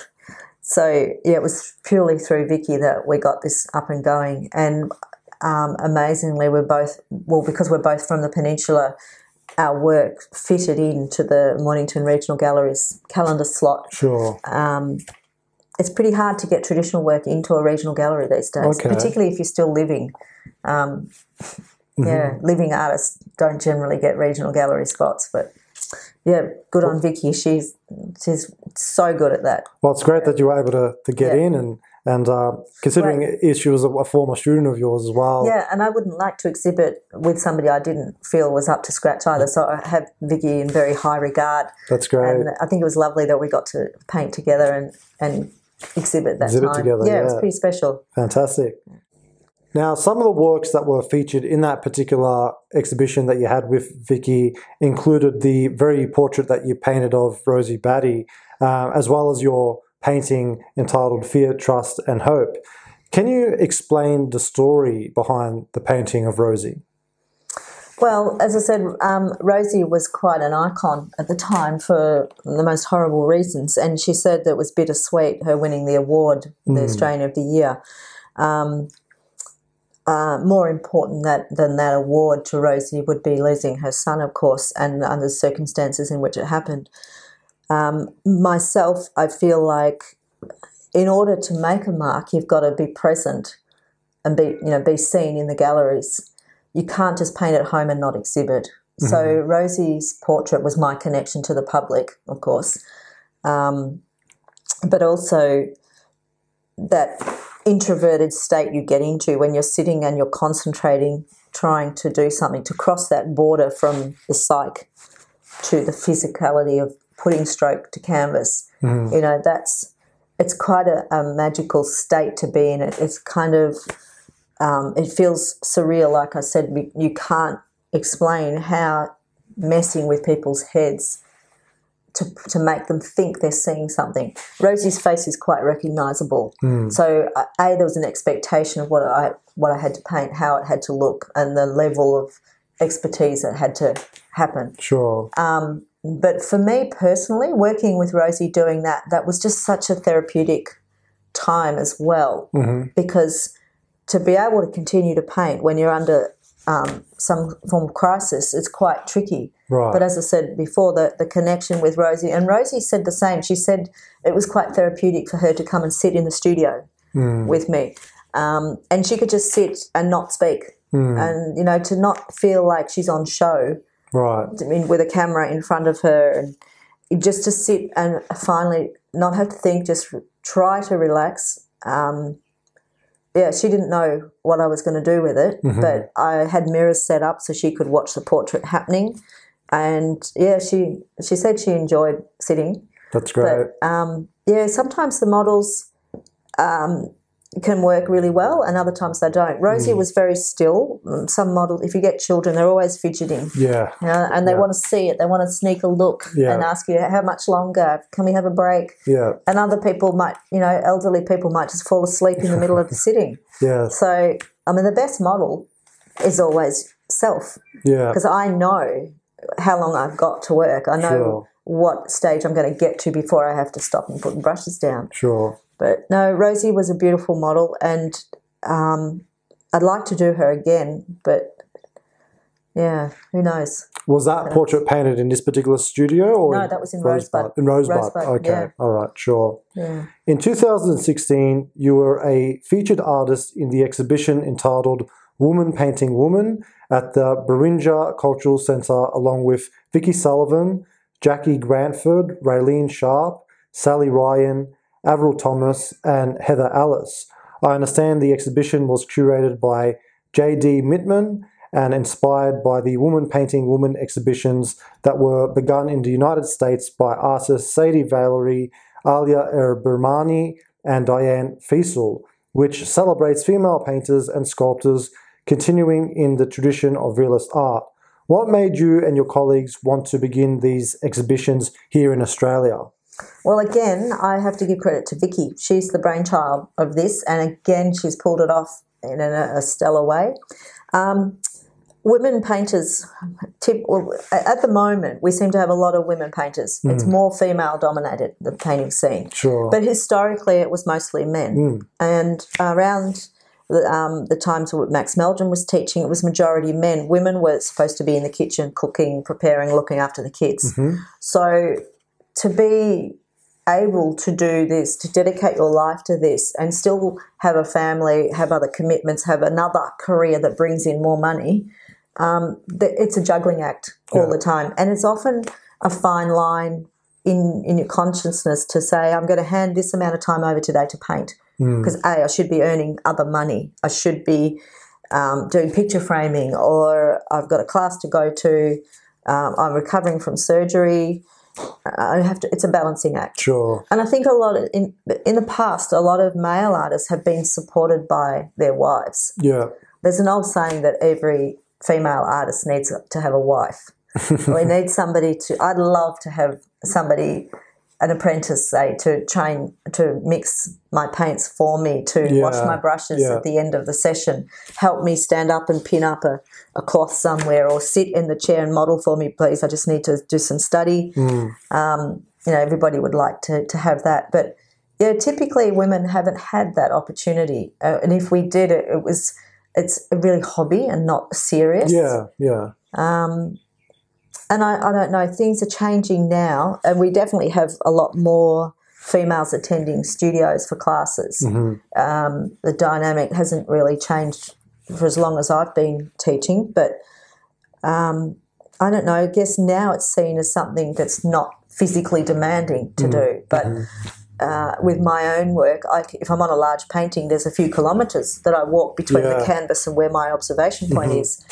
It's not physically, it's not strength requiring or anything, but I think that's why a lot of women do gravitate to it. We get a lot of people, as I said earlier, when they retire, they might take up painting. Yeah. And it's because they often say, well, when I was younger, I used to love going to art. Or my grandmother was an artist, so I thought I might see if I've inherited the gene or something like that. But generally, it's, people over, well, I'm 55, so maybe, over 65 is where most of the people come from for me. Sure, right. And again, they're babysitting grandkids, or they've, got other commitments that they're sort of juggling and still splitting time between. Sure. So now, with those Woman Painting Woman exhibitions, are you having those with Vicky and your colleagues annually? No, we're going to. Well, we aim to have just the one exhibition with J.D. Mittman managing it up at Beringa in Upwey, and it was very, very successful. And then we hit COVID. Okay. So COVID kind of changed everything from the classes that we were attending or running to exhibitions, galleries closed. Some of them didn't reopen again. We've got fewer galleries now than I can ever remember. Sure. But anyway, Vicky and JD are still planning to have another exhibition, and hopefully it might become a biannual event. Okay. Beringa's gone through some big changes recently, and they've renovated, so there's quite a lot of new programs they've introduced, and I think every second year is probably about right, because it's, as women painting women, I mean, a lot of my portraits, they're very, don't have to always just paint women, so I want the paintings to be significant. Yeah. And we have more women artists now in this group, so we probably don't need the 5 or 6 paintings that Vicky and I had to put in that very first exhibition. Okay. It might be that we all put in 2 paintings. Okay. And because the title Women Painting Women, they have to be female, of course, but yeah, it's really about looking at, I paint for the 20 Melbourne annual exhibition, a few Rotary shows throughout the year, and they're women painting women. I've always got that in the back of my mind. If I have a subject coming, I think, oh, this could work. Sure. They don't have to be big paintings either. Right. They can be small, and quite often if I'm not well and I've had a surgery, I'm resorting to smaller works anyway, which has been the case for the last few years. My works have got smaller and smaller, but hopefully more intense and more refined. Right. Yeah. Now, with the stable of artists that are usually participating in the Woman Painting Woman exhibitions, are you open to having more artists, or is it pretty much set at the aforementioned artists? I think it's going to be determined by the size of the gallery and what JD's happy as the director of the gallery. Okay. Yeah, there's only so many you can put in before it starts to look too chaotic. Yeah. And each painting needs its own space around it for it to hold its value. Of course. And I think the integrity of the group also must be maintained. Sure. Yeah. It is definitely great to see female realist artists gaining recognition in a tradition which was dominated by men throughout the centuries. What is your opinion of the proliferation of female realists working in Australia today? I think it's on the improve, but I don't think it's been managed that way. It's just through COVID. People have spent more time at home. People have had an opportunity to study more within their home. Again, I'd have to say, though, the women painters that you're referring to are typically women who've maybe been married, had kids, the kids have grown up and now they're coming back to study. Yeah. We'd like to see younger ones come on board more, but unfortunately, the computers are just taking over. Right. Everybody's on their phone, they're all tracing images and then filling in the gaps. Well, that's not how we work. No. But everything's being generated to happen quicker and easier with less physical involvement. Sure. And it's a real shame. I hope it doesn't die out, but the idea of the introduction of technology and photography into work has denied a lot of artists the foundation skills of, observing from life. Absolutely. And it's women as well. Right. So, sure. It's we've all got a responsibility to try and maintain these standards. Absolutely. Into moving forward in the future. Absolutely. Yeah. Now, also in 2016, you were admitted as a member to the 20 Melbourne Painters Society. For those who are unaware, the Melbourne 20 have a history that goes back to 1918, when Max Meldrum failed to be elected president of the Victorian Artists Society. Consequently, Meldrum's students left the Victorian Artists Society and relocated to Meldrum's studio in Hardway Chambers, Elizabeth Street in Melbourne, where they entitled themselves the Society of 20 Melbourne Painters, which came to be changed to the 20 Melbourne Painters Society in 1919, when they had their first exhibition. Are you able to explain more about this election and why Meldrum and his followers felt it necessary to leave the Victorian Artists Society after not being appointed presidency? All down to egos, I'm afraid. Yeah. There's been lots of different types of schools for students, but Max Meldrum had a group following, and they wouldn't stray to anybody else. It was absolutely Max's way or no, it doesn't work. Max's philosophy was, if it's not right, it's not in the ballpark. It's got to be right or it's wrong. It can't be half right. So he was very, very strict on the method. He had a philosophy that everything could be painted with 5 piles of paint, and then the rest was just calligraphy, pulling it together. I still abide by that myself, and when I'm teaching, I would always say to students, don't make too many colours, because you've got to get a light and a dark for hair, a light, a mid and a dark for the face, a light and a dark for the clothing, and then there's a background. So you've got like 7, 8 tones you've got to get spot on first. You can't get those right. Why go to a 13th, a 15th, a 20th pile of paint? It's not going to help. So Meldrum's philosophy, he was so strict that if you couldn't handle his personality, you'd find somewhere else to go. But those that really believed his philosophy, they replicated themselves on his painting, on the way he functioned. It was quite a dramatic turn of events, I guess, because he really divided people, and he wasn't a great communicator with women. He tended to believe that women should be at home, not out working with their brushes. Sure. So there wasn't many female painters highly considered by him at the time. Alma Figueroa, Clarice Beckett, there's just a couple that today we can recall, but back then there wasn't a lot. Jane Sutherland, of course, and Alice Bale are in there. But typically it's been a hard slog for women to be taken seriously in the traditional painting world anyway. But I do think that Meldrum's, he must have separated people from wanting to paint just because his personality was so strong and dominating. Sure. So if you couldn't handle his character, you obviously weren't that interested, or go somewhere else. And so he was splitting everywhere. Sure. Was there conflict between the Victorian Art Society and Max Meldrum and his group of followers? There was an altercation at the Vics one day. I believe that Max Meldrum had an opinion about a certain piece that he felt wasn't up to scratch to being exhibited, and he took the painting off the wall, and the painting was then returned back, and he said, well, you can get stuffed. I'm going to start my own up. Wow. So it was all over what he considered was good enough. Sure. That's fascinating. And the studio space, Hardware Chambers, actually, I've walked up and into that building a couple of years ago just to see where it was that he painted, and it's a clothing shop now. But I looked at it and I was trying to imagine where was the wood heater that they all used to stand around and drink and have their cigarettes and whatever. It was a pretty boisterous environment, I imagine, in that studio. There was an upstairs as well, but you could still see where the staircase was. And up the top, Hardware Chambers, and I felt like, I was born around that time. I'd love to have been experiencing all of that. Would have been something. Yeah. Sure. The philosophy of the Melbourne 20 is summed up quite lovely in this following statement from the group's founding secretary, Alice Marianne Allen Bale, otherwise known as AME Bale.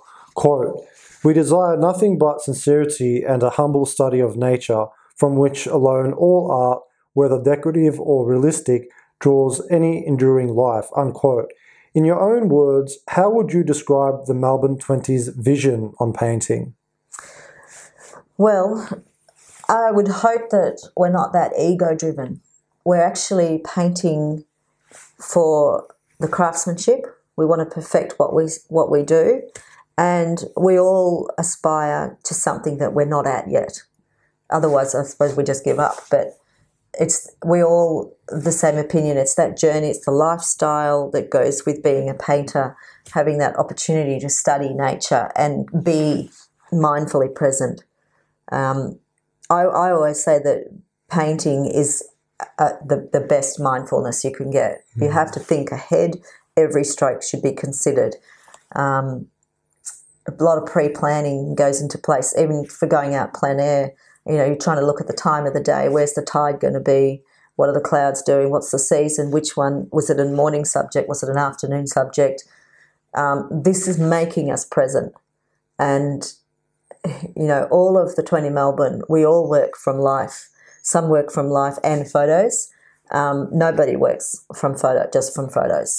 You have to have had that training, that foundation of visual observation. Sure. So the 20 Melbourne, we are all a good group that connects with each other through our art. We all understand that we get it, that they're trained, they're highly trained people. No one's there by gift or by luck. You have to be voted in by 3/4 of the group. And it's such a privilege to be in there. It really is. We're talking about a society that's, it's over 100 years old. It's the oldest art society in Australia. And to be in it. You can't get in until there's a space. If someone dies, there's a space open up, and then you have to be voted in. Yeah. It is a real privilege, and hopefully for the next 100 years we'll survive and keep going. But COVID certainly did test us. It was the first time that we haven't had an on-the-wall exhibition in all the 100 years. And 2 years in a row we got the exhibition canned days before we opened. Sure. So fairly devastating, but we've had a good year this year, and I think the morale in the group is really good. It's always pretty good, but I think particularly this year, having been in lockdown for 2 years. That's great. So, and sales were good. The feedback was good. We've enjoyed it. Now, in saying that the Melbourne 20 is only by invite, when you were invited to join, how did you feel? Oh, wow. At first I thought it was a bit of a joke. I thought quietly to myself, without saying anything to John Balmain, I'd love to one day be one of the 20 Melbourne. And you think, oh, gosh, how many painters are there in Australia? It's just a pipe dream. And then I thought, oh, well, it's just there in the background. Maybe one day I will be good enough. Maybe one day, I'll reach that pinnacle and think I'll be able to speak on the same level with these people. Sure. So I still feel like I'm a ring in a bit. I'm one of the younger members, one of the newer members, but I hold everybody in such high regard. They're all amazing painters and craftsmen themselves, women and men. Really lovely people. We have robust discussion about what should be hung and what shouldn't, and how we judge when we do a judging. But all healthy, robust discussion that's needed. Sure. I wouldn't say that it's not really ego-driven, and that's why I love being in the group. I think a lot of artists can get very big-headed. Yeah. And the painters that are in the 20 Melbourne are very humble people. We don't want to have an explanation for people to get our work. The work should sell itself. It should speak for itself. Sure. And most of us tend to want to be in the background. So, it's a beautiful group, a very tight-knit group in terms of what we stand for, and we follow through with that always. Sure. In the philosophy of the group, how we train people, what we expect of other members, and how we, as a group, are going to relate to the general public. So you only need one person to ruin a group. Yeah. So that's why we have to be so careful who gets into the group. They have to be very, very humble, versatile and sensitive. Yeah, there's a whole lot. And just be good at communicating what we do. That's fantastic. That's great, Fiona. Fantastic. That's really inspiring to hear that. That is such a selected, hand-picked almost society, and that one can only really enter if one of the members were to pass. Yeah, beautiful. What is the Melbourne 20 doing to ensure the preservation of knowledge of Meldrum's School of Tonal Realism? Well, this is where the Alice Bale Scholarship comes in. So we manage the judging and the awards of the Alice Bale Scholarship, which, as some may or may not be aware, the scholarship is for a travel period. It's $50,000 to travel overseas and study art, whether it be in a training academy or through the galleries. It's not specified exactly how you should spend it. Sometimes the spontaneity of just existing in a foreign village is an experience enough in itself. But the scholarship is aimed at up-and-coming and people that we think might be good ambassadors for us as Australians. We know there's a lot of people from Europe and the UK, America, that come here and they're painting already. But we want to train people up and say we've got some Aussies that can do the Florence Academy kind of training. We've got schools around Australia, particularly in Sydney. There's the Julian Ashton School, which has been quite renowned for training up really good painters, particularly in portrait work. But I think from the 20 Melbourne's perspective, we'd hope that it's not just that one academy that's going to be able to produce painters. We're trying to teach other students that they can also enter and have a go at this. My idea is I love working with the young ones, but the age group that we're not ageist, but the scholarship demands that you be able to have a driver's license, you can get yourself around, so obviously over 18, but somebody that's going to continue to pass on the message and the training and that, the skills that we do. And obviously the person that we choose we need to know they're going to come back. Yeah. And they're not going to go overseas, find someone to marry and we don't get them back, because that won't pass the knowledge on. But like the 20 Melbourne members, the winner, we hope, will come back and continue that career path. So we have to choose really carefully that we know the people we're looking at and considering are not doing this on a whim, that it's not just a passing phase. Right. So we need to see their work building up over a couple of years beforehand and see that they're still following that path and they're very dedicated. Open-minded, that they're prepared to just be flexible and, COVID hit, so our recent recipients had to spend time only in Australia, and he's split the scholarship up into two halves. The first half was establishing his own studio and teaching, and the second half is now going to be travelling all overseas. Sure. But that ability to travel is so important for an Australian painter, to see what we've got over there. I mean, you're sure we can look at our phone and Google, Sargent at, some gallery in America, but to go and stand in front of a painting, it can make you weep. You go, oh, how did they do that? And you see the thin and thick paint. You see a canvas, whether it's coarse or smooth, or if it's on the diagonal weave. These things you can't pick just by looking at a reduced down postage stamp size image. So these young ones need to be exposed to that. It's not okay to be insulated and just stay in Australia, because you've only really got the national galleries to go to, or some of our regional galleries. Country regional galleries are really good too. Sure. Particularly their permanent collections. But that experience of going overseas is so important. It's life-changing to get on a plane, go overseas and say, right, I don't have to worry about the house falling down or minding the next door neighbour's dogs or whatever. It's just I'm there to paint and to observe and learn and study, so that you can suck it up.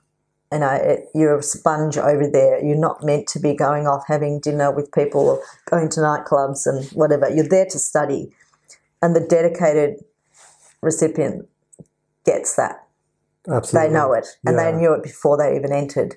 So, hopefully the Alice Bale is preparing our next generation of hopefully even 20 Melbourne painters. These winners may become 20 Melbourne painters in the future. Sure. But we have to hang on to this craft. We can't let it go. It is too valuable, and it's a pity that it's not more appreciated here in Australia. But this is where we have to start with the young ones, and hopefully they stick at it. I agree.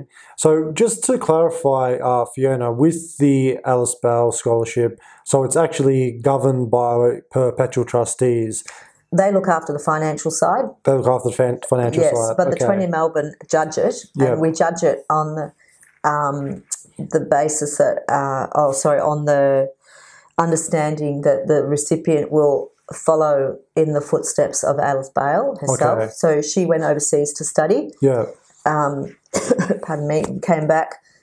So the intention is that you follow that path of training, the academic training and observations of what she would have been seeing when she was on travels overseas. So the perpetual trustees, is that part of Miss Bale's estate? Well, what happened, Miss Bale had a house in Kew that was made available the prize was actually to stay rent-free in her house and studio. But over time the house became so dilapidated that it became only land value. Okay. So the property was sold and the funding went to this travelling scholarship. And I think there was probably 3 or 4 winners before me that were the recipients when it became just the grant to go and study overseas. Sure. But originally, you'd follow the footpaths of the path of Alice Bale through the UK and Europe. But these days it's open to going anywhere. I think the Russian painters are so brilliant, but I don't know who'd want to go to Russia in this climate. Sure. But certainly the American artists are very highly regarded as well. And boy, oh boy, we're getting younger artists. Now, overseas, I look at them on the internet and I think, wow, they're so young and they're so good. It's incredible, isn't it? But they're exposed to so much more than we've got as Australians. That's right. So we have to get our prospective artists over there. Sure. We've got to expose them to as much as possible. Absolutely. So it's the AME Bale Scholarship is a biannual scholarship. Biannual, and yes, the entries close on the 4th of October this year. So it's coming up. Yes. Coming up. Exciting times for us. It is. But also to know that those artists who are entering have been working now for probably close to 2 years on their folio. It's incredible, isn't it? Yep. Dedication. Yep. Such dedication. I understand membership to the Melbourne 20 is by invitation only. This results in a society which feels exclusive and not very accessible. Has consideration been given to any efforts for outreach to educate the public about this tradition? Absolutely. And it's coming from within our group. Okay. So we have quite more mature aged members at the moment. It's just luck as it's happened. But and we're 19 members strong at the moment. We still have one vacancy, but we're not in a rush to fill that. As I said earlier, it has to be the right person. If we can't think of the right person, there's no point just making the number be more important than the quality of what we're trying to. That makes sense. To what our belief systems are. We are determined to have more contact with the public. Historically, I think galleries like to maintain their stable of artists, and they, for business wise, it's their advantage to not allow us to be too accessible. But I think these days everybody's accessible through the internet, and as I said, galleries have closed, and a lot of artists sell online now. They have their own websites. The 20 Melbourne, we've gone global as a result of COVID, obviously, because we've had to do online exhibitions only over those 2 years. So we've got a bigger, broader viewer now than what we probably did have historically in the past, purely through technology, I dare say. I didn't say that. I can't believe it. But thanks to the internet, we're now global. Our market of buyers are from overseas as well. So, we're definitely spreading our tentacles wider. But it is hard to make sure you're getting these younger ones through and trying to get the message out. We do demonstrations, workshops, tutoring, mentoring, judging. It's about us getting out and being seen. Just recently we had walks and talks. We've had them for a few years actually, but this year particularly was really good. We had a lot of fun doing our walk and talks. And hopefully we are more approachable now. We're doing the running of the exhibition ourselves, the society. So, we want to appear to be approachable, and we're not. No one puts themselves up on a pedestal. So, and we don't like it if a gallery director tries to, because that's not good for our image as educators either. Right. So the walk and talk, what's that about? Well, we have 2 members that do the floor talks, and basically we go around the 20 Melbourne's annual exhibition and we pick out 2 paintings or even just one to talk about that person's work, how they feel, how they work through that painting, or what they were using tools to use. A few tips and tricks from within the studio. Things that normally stay in the studio might be explained outside. Like you might talk about the model in a painting and what was done to capture a certain light in that painting. Or surfaces might vary between artists, so we might touch on whether the paint's behaving the same way on this one as it is on this one, what's the weave of the canvas and how that might affect the behaviour of the paint. Okay. So it's interesting. It can be anything from technical information to a bit of gossip about who's painting where and who got which model. Sure. Yeah. Now, is those particular walk and talks, are they open to the public? Yes. They are. Yeah, and they were 2:00 every day. So okay. Yeah, and two artists doing it at the same time gives quite different perspectives too. So sure. I don't mind speaking about other oil painters. If I'm going to be talking about another watercolourist work, I hope I don't upset them in what I say, but quite often it's the observations of the composition that we might relate similarly to, or it might be a focal point that we're both watercolour and oil, or even someone who does something in charcoal can understand when we talk about that focal point being more noisy or more finished than, say, the perimeter of the painting. Sure. Yeah. Now, does the Melbourne 20 have a particular base or a particular place where you meet at? Well, we all love Einstein's Cafe. Einstein's Cafe, okay. Yeah, not far from the Caulfield Town Hall. But sure. No, we should have a headquarters, and I'm always thinking to myself, it would be lovely if a patron of some sort could come and donate us a headquarters somewhere central in Melbourne. But yeah, it's the one thing we're missing, actually. Sure. Somewhere that we could have demonstrations, workshops, videoing, all that sort of stuff would be really good. But sure. At the moment, our central base is the Caulfield Arts Centre for our annual exhibition. Right, sure. We all work on our own studios at home. So. Yeah, sure. But it would be good if we had one central teaching facility. Mm-hmm. Perhaps something to consider for the future. Yeah. Yeah. Now, why are there exactly 20 painters in the society, and why can't there be more painters involved? Why not 19? It's just tradition. 20 so exactly? 20 is doable in terms of personalities. Mm-hmm. We've in the past we've had 16 and 15, and as I said before, it's not about rushing to make sure we've got the 20. It's just the tradition. It's been called the 20 Melbourne painters, not 20 Sydney painters. Sure. So we all have to come from around in Victoria, put it that way. We're not all based in Melbourne. We've got somebody over at She Oaks and Shepparton, and I'm down in South Gippsland.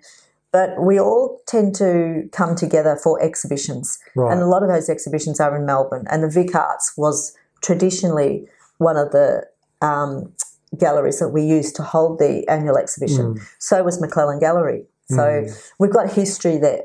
But it's really just tradition that the name change is kind of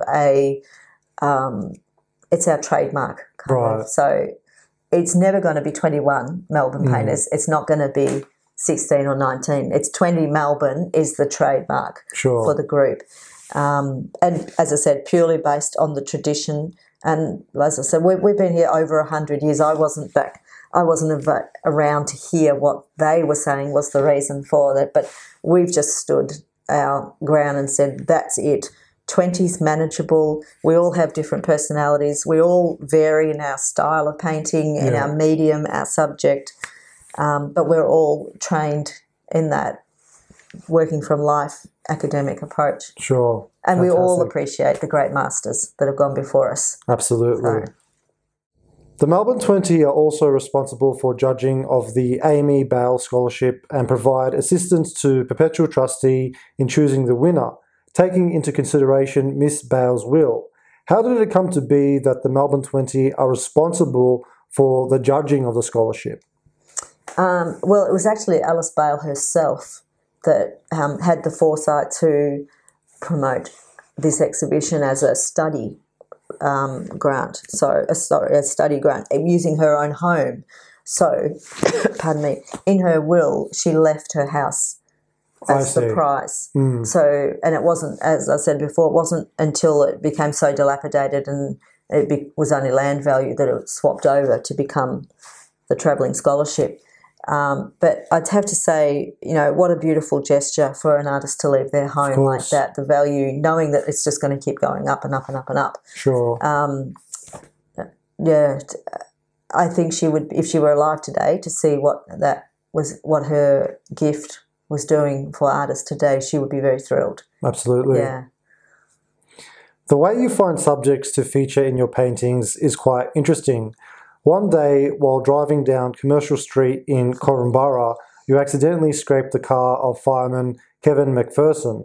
Whilst exchanging insurance details, you identified that he would make a great sitter for a portrait. As you go on to state, quote, I just automatically knew that's a man who has a face that has got to be painted, unquote. What do you think it was about Kevin's face that struck you so profoundly? He reminded me of Father Christmas. Oh, did he? Big beard, moustache, and he was just a character in himself. He wasn't somebody who was covered in all wrinkles, certainly no wrinkles, because people often say, oh, wouldn't this person be great because they're covered in wrinkles? Yeah. It's not about that. There's something else that they've got.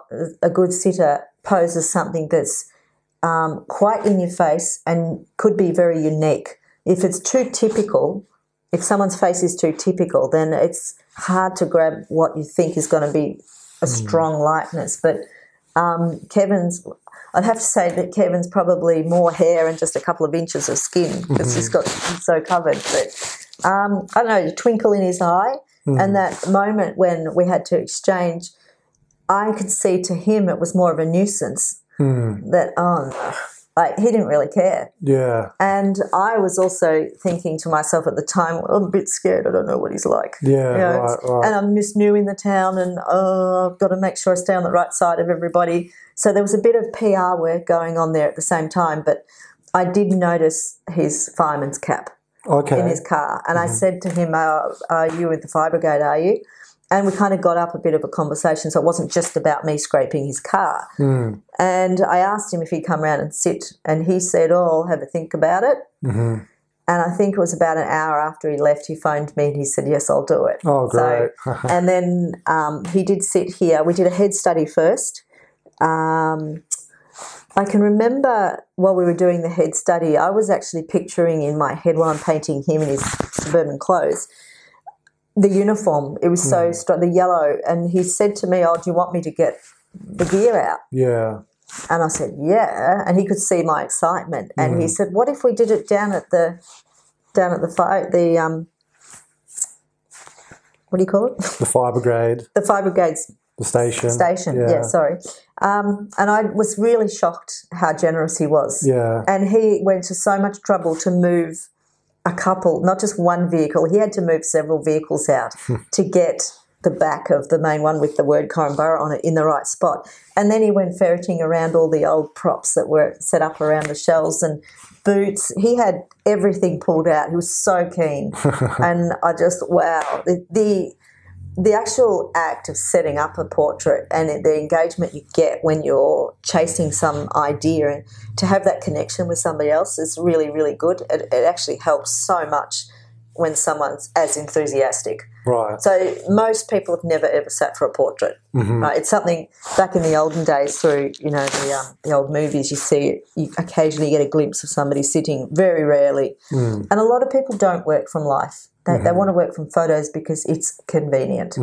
So to actually have a live model, we're always so grateful, that people will give up a few hours of their day and just waste that time, literally. Sure. That's what they're literally wasting their time, but they're helping us. But Kevin was very generous, so we did the small head study, and then I proposed the idea with all the gear, and it just eventuated. And to this day, I'm still very proud of that portrait. But as I said earlier, I'm not a political painter. No. This painting was a painting that I could foresee ahead with that bright yellow. Typically red is a bright colour and a colour you want to have a splash of in your painting. But in this instance, I could see the yellow being so out of the ordinary of what we see in nature, so powerful and strong.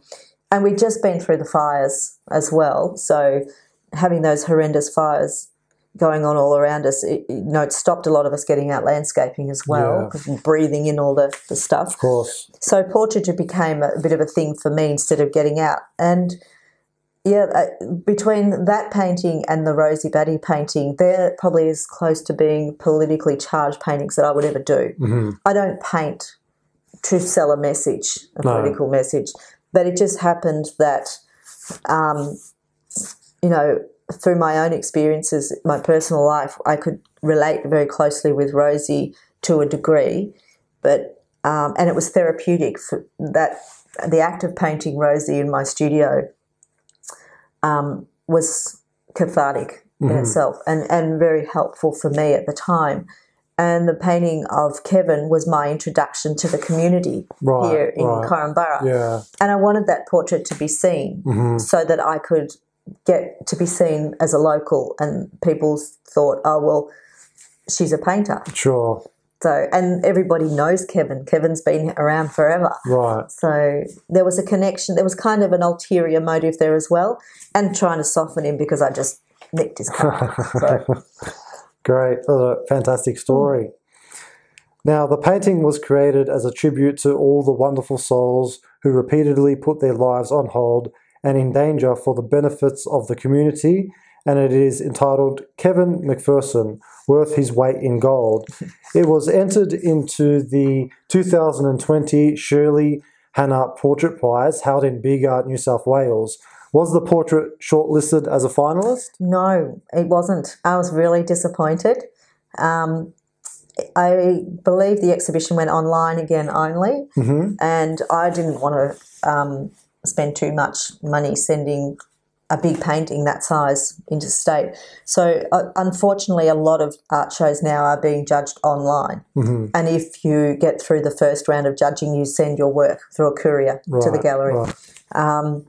I think as I'm getting older, I'm less inclined to be putting in that kind of footwork. Right. But, to be rejected is hard. And I think the galleries want to have a mix of traditional and conceptual work as well. Maybe my work's too traditional for that. I know it's certainly too traditional at the moment for the Archibald. Yeah. I think you have to be fairly controversial. And it's not always about the craftsmanship of the artist. It's a lot about the sitter and whether the sitter's image, personality, reputation can get the crowds in. So the style of work that I do, I won't paint to order ever. Right. You know, I can paint. I knew I was painting for the Alice Bale because that all encompassed what my teachings from John Balmain had given me. Sure. So to be able to focus on a prize and aim for it, you really got to be careful what you select and where you want to spend your time. Sure. And what you want to dedicate it to. Sure. As a side note, the portrait was featured in an online exhibition entitled Hidden Faces, the 2020 Victorian Salon des Refugiés exhibition, and was on view until February 2021. He also painted a second portrait of Kevin to enter into the Archie's Bold Prize, which is a humorous take on the famous Archibald Prize. However, it has a focus on people who have been affected by chemotherapy treatment and related illnesses. It really is impressive how many art prizes you enter. Why do you think it is important for Australian artists to enter into art competitions? In other words, what do they benefit from the experience even if they don't win? Well, just exhibiting, knowing you're going to put your work on show means you're going to lift your game. You certainly don't want to sign a painting that you're not proud of. You don't frame a painting you're not proud of. So if you're going to the trouble of exhibiting it on the wall, you're putting yourself on show, how much you value yourself. Sure. So I feel like I want my paintings to sell themselves and speak for themselves without me.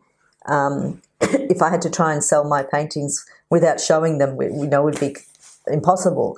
But I think this idea of exposing what you can do, it's actually more beneficial for you to see what you can't do when you're alongside other painters that you admire and whose work is above yours. Sure. So that learning happens when you get to see how your work is presented in relation to others. Sure. It might be just down to framing. It might be down to the key of the work, whether it's a high key or a low key painting. By that I mean as in a light painting or a dark painting. It's that experience too of going to an opening and seeing for yourself what people like. If you were in it for the money, you'd be at every opening and you'd be watching what people are going up to, seeing how long they stand. You'd ask people what they think. I'm not into that personally, but I do, like other people, obviously enjoy getting prizes. But I know the moment you say I'm going to go public, you raise the bar of your expectation. Sure. You lift the bench a lot higher. Right, absolutely. No, that's a good piece of advice as well for up-and-coming painters. In 2021, you created a small painting entitled Priceless, which was very finely rendered and comments on society's struggles with dealing with COVID-19. The painting's subject is a roll of toilet paper which documents a time in Australia's history when we experienced a severe shortage of domestic products. This painting is a great example of how a traditional painter can address contemporary issues through their work. Although the form of the artwork harkens back to an earlier 20th century tonal realist approach, the subject matter is very much of our time. Can you explain how you approach this dilemma of imbuing your work with paraphernalia that speaks to our day and age while still maintaining integrity to the tradition in which you work in? Well, that's all very interesting what you ask.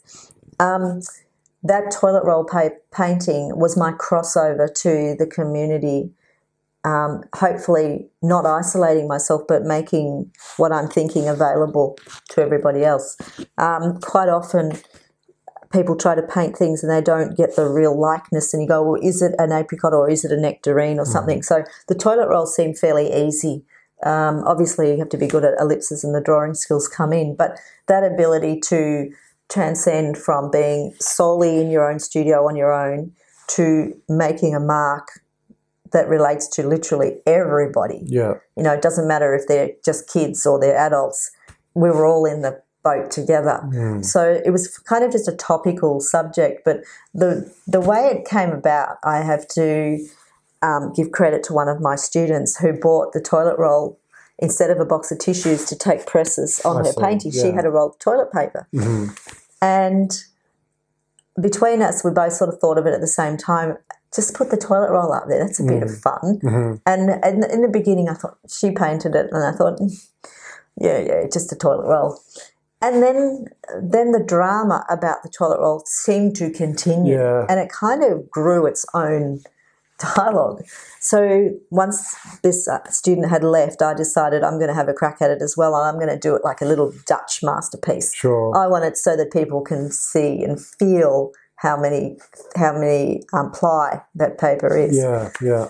So the idea, I mean, yes, it taps into sort of a political gesture, I suppose, but it purely was done as a consequence of COVID, not with the idea of trying to make fun, but it was conveniently just there, sitting next to where we would have set up a still life. Right. And when we plonked it under the spotlight and put a little half shadow over it, it kind of took on its own life. Yeah, right. And we all had a bit of a giggle about it. And, and in the end, I think there's a lot of images of painted toilet rolls on the internet. So it kind of took off. Right. But, it was, interesting to do something that was so simple, really, in the way it was managed and have such a huge effect on people. In an exhibition, the only painting people talk about is just that toilet roll. They could go around and look at my other 30, 40 paintings, but for some reason that toilet roll connects with everybody. Sure. And what came of that painting? Did it end up selling? Got it. Oh, you still got it? I've still got it, yes. So it's in your collection. Fantastic. Now, your preference is to work from life. However, you also paint from photography at times. Are you able to highlight the pros and cons of working from photographs based on your own experiences using them? Well, my training, as you know, was with John Balmain from Life. John Balmain also stated to us that we could do reproduction work but not have it dominate our training. Okay. So, for instance, say you're doing a still life and it's a large one, flowers. The flowers will only last a certain amount of time. So if I was working on a large still life, I would work the parts of the subject that were going to wilt or die. Going to change their position because of the heat of the lamp or something. I'd do that first, and I would also photograph it in case I didn't get to finish it. Sure. So anything that's stable, like the vase, the backdrop, I don't touch those too much. They just go in very basically blocked in, and then I work the parts that are in the focal point and the parts that are going to change. Right. All right. So there's a benefit to having that photo backup. The other thing is, if I was to get a commission of children, so a child, they don't sit, so straight away to the photograph. I don't hesitate. And the older person who might fall asleep. But The other thing is some conditions you can't paint in for very long. No. So I might be painting out of the snow and I'm painting some people in the distance that just looks like a bit of noise in one spot. And it just becomes calligraphy and they're gestural strokes. And it might be that I take a photo and I look at the photo later and I go, oh, I wish I'd got that done a little bit more. I'm just going to do a few tweaks on it and use the photo to back it up a little bit more. Right. Usually it doesn't work. It's always better when it's painted alla prima, wet in wet from start to finish. If you can go back home into the warm environment and touch it up, then that's fine. But it never works when you come back and work on it after the painting's dried. Sure, yeah. It becomes a different ballgame. The paint behaves very differently the second time around. Sure does, absolutely. I understand you advise your students to go to art galleries and museums to photograph artworks, specifically cropping photographs of the finer details. How has this practice helped in the development of your own work?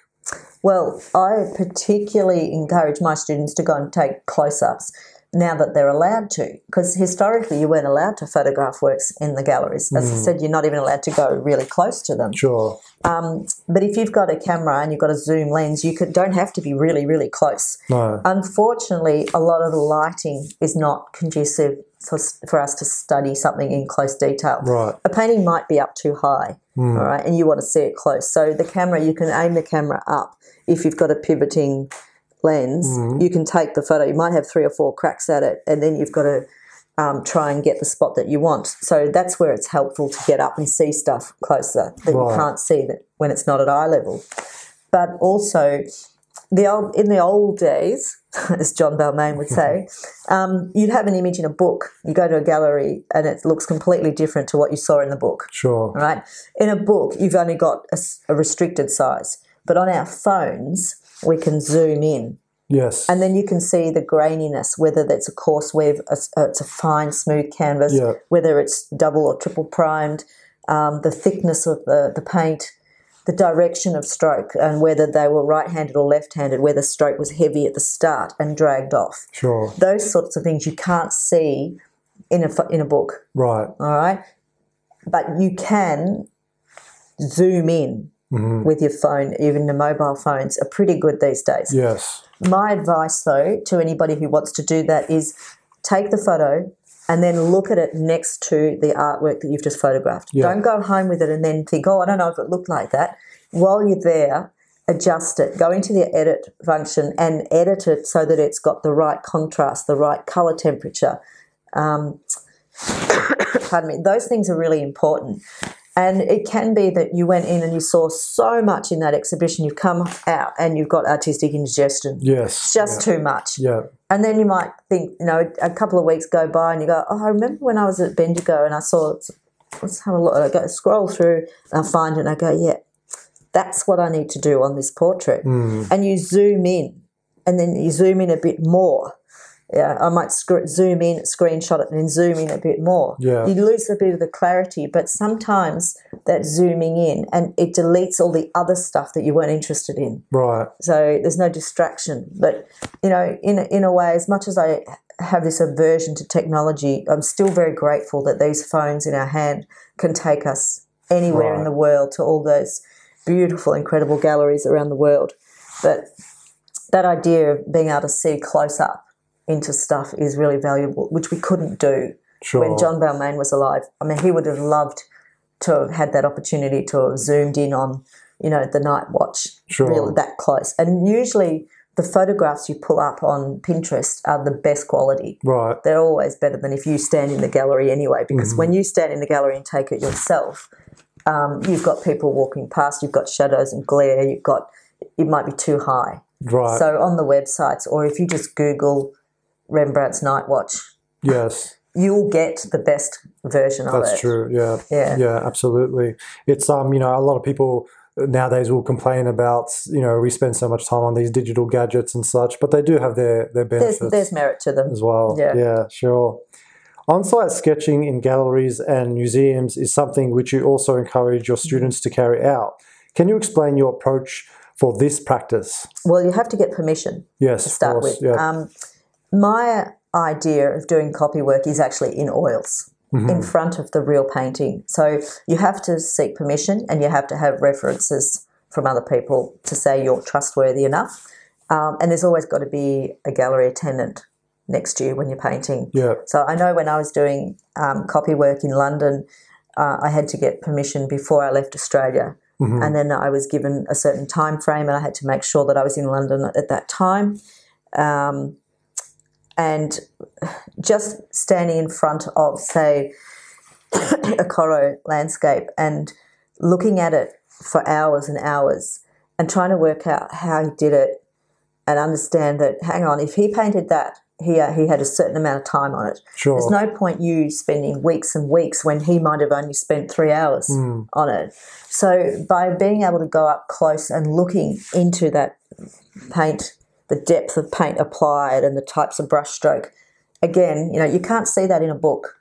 The value comes from actually being there. And when you're in those beautiful, you know, world famous galleries, that's an experience in itself. You get sucked in and you say, oh, there's a Corot, there's another one, there's another one, there's another one. Oh, hang on, I'm just going to stay in the Corot room or I'm going to stay in the Rembrandt room today. And you only get a limited time to copy. So the benefit happens when you go in there and you walk around and you might go back to a painting before you're going to start copying it. You'll go in and out 3 or 4 times. Right. And so you might decide, well, I haven't got time to do all of it. I'm just going to select the hands or I'm just going to do the face. Yeah. Or just a small bit, whatever's at eye level, because you don't want to be painting something up there. Right. That they're not going to move for you. Sure. If you're lucky enough to eye off something that's been moved into the conservation rooms, you may be able to get a special space down there to work, which fortunately I was able to arrange with a Rayburn portrait. Oh, great. So that was good, having it removed for cleaning, and then I have it in the conservation room perfectly set up. I couldn't ask for any more. All to yourself. Yeah, all to myself. Fantastic. Lovely. To improve understanding of individual facial features, you encourage your students to draw the same part of the face from a variety of references. How have you found this exercise improves your students' skills in drawing? Well, I ask my students if they can look at different artists they admire and then look at how they've interpreted the work. So some artists might be extremely detailed. You might see every hair on the eyelids or the eyebrows. And then there are other artists that have very little detail. And it's purely just based on minimalist tonal work that oozes the atmosphere.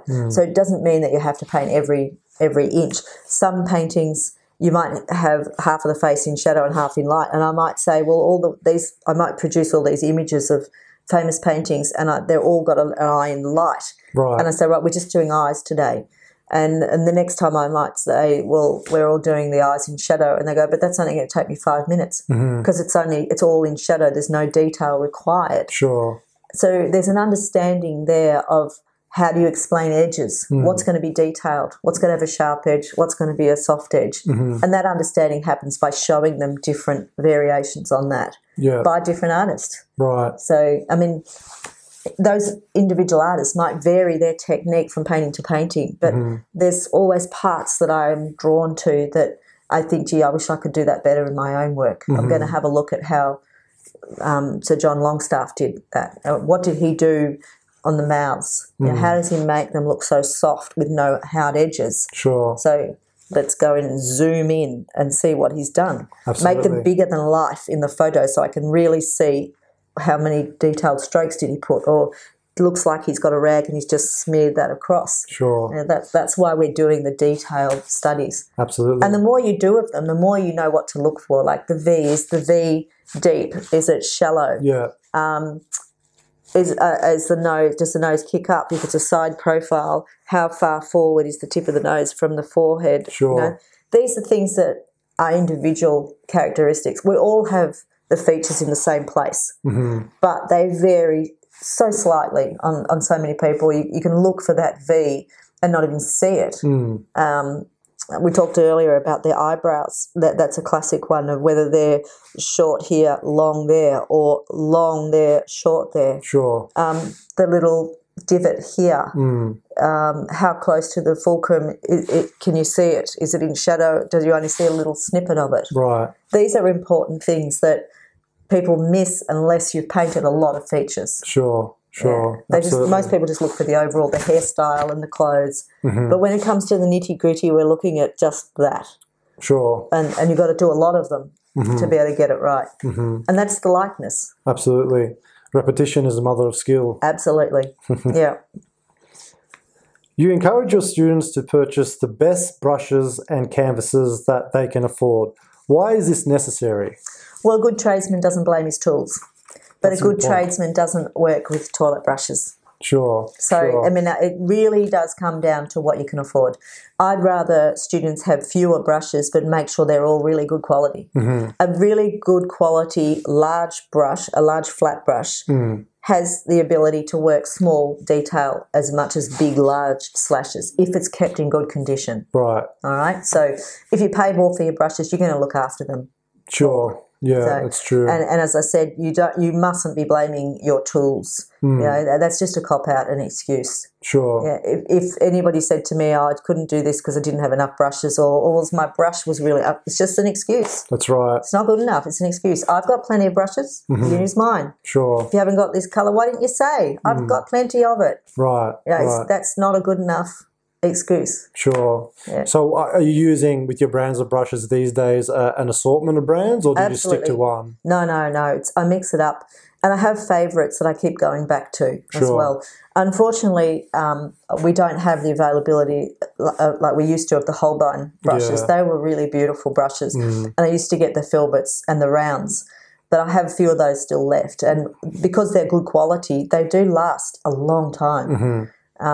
With paint, in regards to the paint quality too, if you buy the artist quality, you have them for longer. They just have more miles. Right. The oilier paint, or the transparent colours, can have a lot of oil put in them to they fill it out with oil. The higher the price of paint, you expect to have more pigment in them. That's true. Yeah. That's not to say that they're not transparent. Transparent colours should remain transparent. And I know when the recipe's been mixed with, because they take on this opacity and the colour's not as dark. Sure. You know, sometimes if they shift the factory overseas, or I generally try and work with brands that I trust, like, I hope you don't get my Ugg boots in there.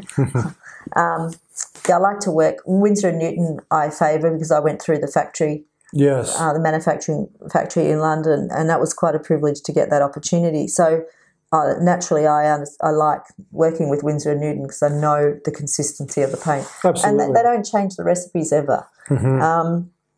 I like the Michael Harding because the paint's quite buttery, and Art Spectrum have some really good earthy colours, and I'm a great believer in there's probably about 4 or 5 colours that you must have in artist quality, and they're generally the synthetic colours. Right. So we can't make the primary colours. So you've got cad red, cobalt blue, and cad yellow. You can't make those 3 primary colours. No. So the primary colours, I'm always saying to people, buy the best you can afford. Sure. The earth colours, it's not so important, but, you should really be, if you take yourself seriously, you'll buy the good quality, and what you can, you get less, but just make sure you've got the right quality for what you hope to achieve. Right. All right. Well said, Fiona.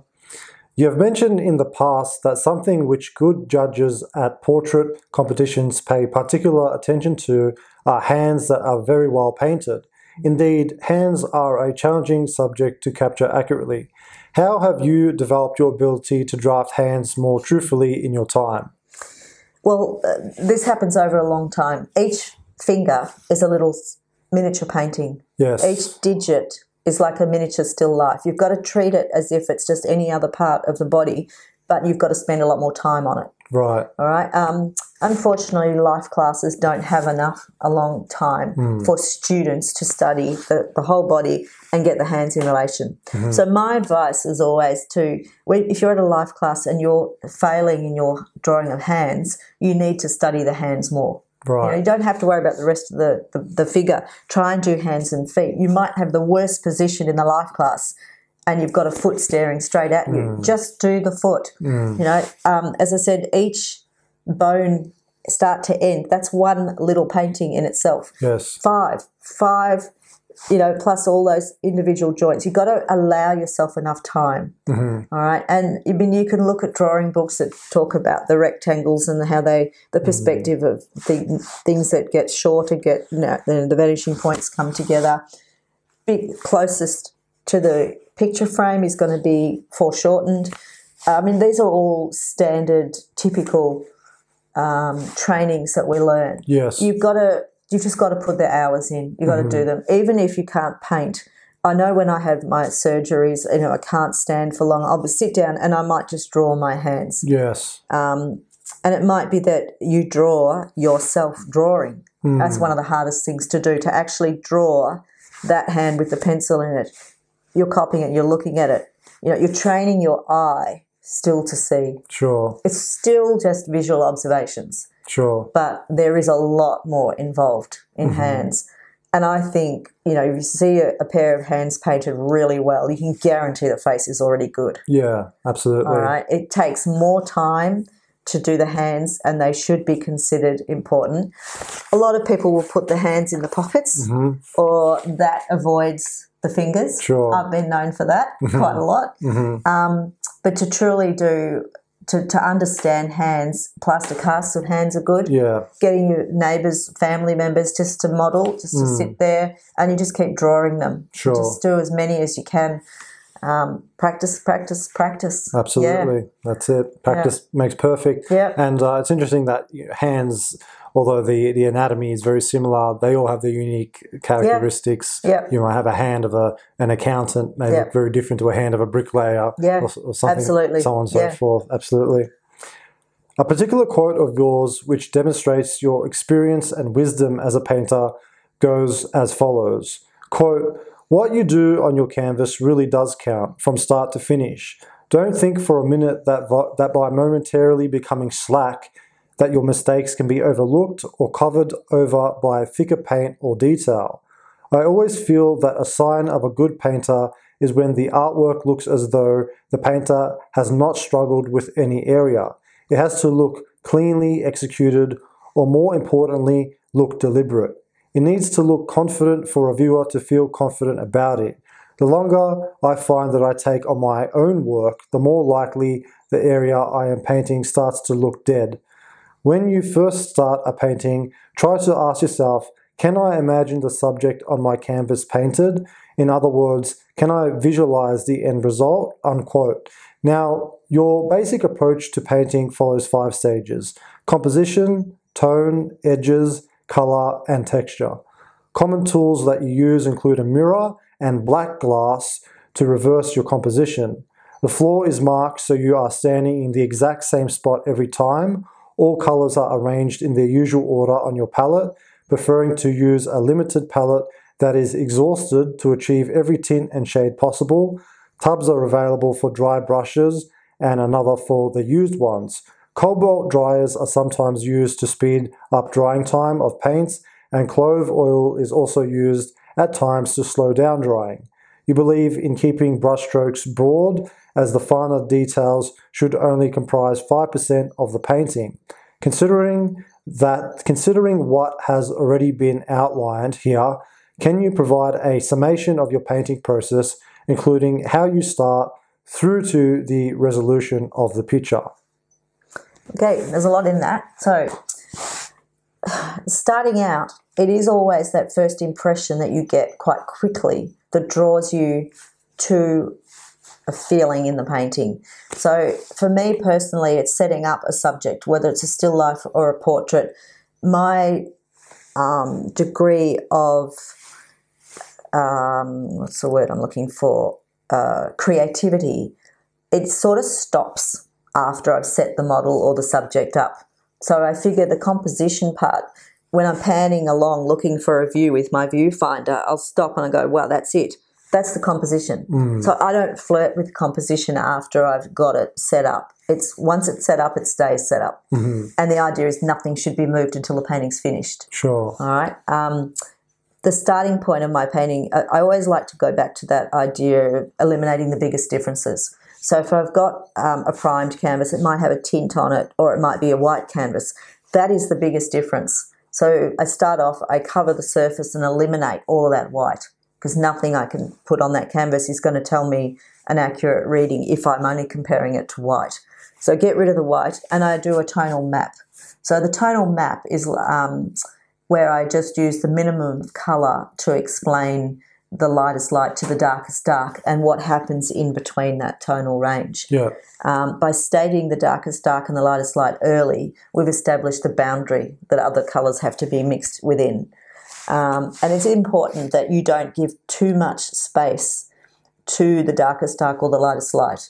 So like minerals, gold's expensive because it's rare. So, if you use too much of your highlight, it becomes less valuable. It doesn't relate to what's around it. So you have to have the right combination of quantity to those tones for them to relate accurately to each other. Sure. So starting off with a rub-in. So that establishes the composition. The rub-in, for me, I have to say, is so fun to do because it establishes the tonal range, stains of colour. I say we're doing stains of local colour, so that's something within the ballpark of what the colour scheme generally looks like. I generally put the paint on darker than I think it's going to finish up. So the idea is not to put on dark again. Right. All right, we're working from dark through to light in the rub out. Unlike watercolours, they start with light and work up to the darks, always preserving that white paper for only, that moment when they need to leave all of the white. You hopefully don't have to go, oh, I've covered it and I've got to get rid of it. In oil painting, there's a little bit more sensitivity and forgiveness for oil painting. But I still like to say, from a teaching point of view, starting with darks and rubbing out the lights gives you your composition, your tones, and your attention to edges. Sure. All right? If you don't do that method and you prefer to draw on the canvas, be it pencil or even drawing with a brush, you tend to have a lot of sharp edges that you've then got to go back to and undo. So the method that I work with is cover the canvas and use the rag. The rag, it's hard to achieve sharp edges unless you shove the rag over your fingernail or over the blunt end of a brush or something. So that first rub-in stage, it hopefully cements the composition and the atmosphere that you're going to create. And then the next process, of course, is mixing a set of tones in colour that match the tones that you've achieved in your rub-out. So hopefully you don't vary that too much and you're just applying colour. And then after that, that's probably about 80%, 80-90%. Yeah. And as you said earlier, that last 10%, say, is the detail or the calligraphy, Sure. the little interesting carrots that you dangle in front of the viewer. So it might be that it could be just figures on the beach and they're just gestural blobs. There's no detail to them, but it's what I would call the calligraphy stage. Sure. Or a highlight down the tree trunk or something that's put in with the edge of a palette knife. They're fun things to put in, but they're not actually the essential component of the painting. Right. Tone, areas of size and shape of tones in approximately the right colour is what's going to hold the painting together. Right. The calligraphy at the end is the bonus that gives that bit of finish to it, that makes it more personal. So very true. Absolutely. Do you varnish your paintings? I do, yes. I'm very meticulous about the darker paintings being varnished because the darker tones can dry dull and which in the end becomes lighter than what it was when I painted it wet. So the varnish is a levelling of the painting. Retouch varnish does that, and it's a temporary varnish and can be used in between stages if the painting's dried in between. But I like to varnish every painting. It helps level the shininess out. Sure. But it also preserves the paint. Absolutely. And it can be cleaned off down the track if something spilt on it or whatever. Sure. So great. Yeah. As for paint brands, I understand you prefer Winsor & Newton and Daniel Smith. Have you experimented with different paints over the years?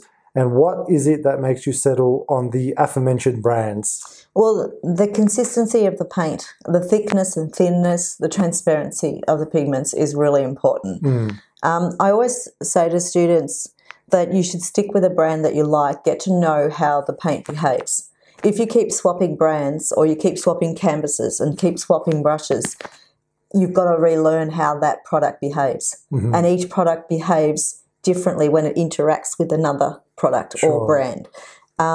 You might have a favourite cad red.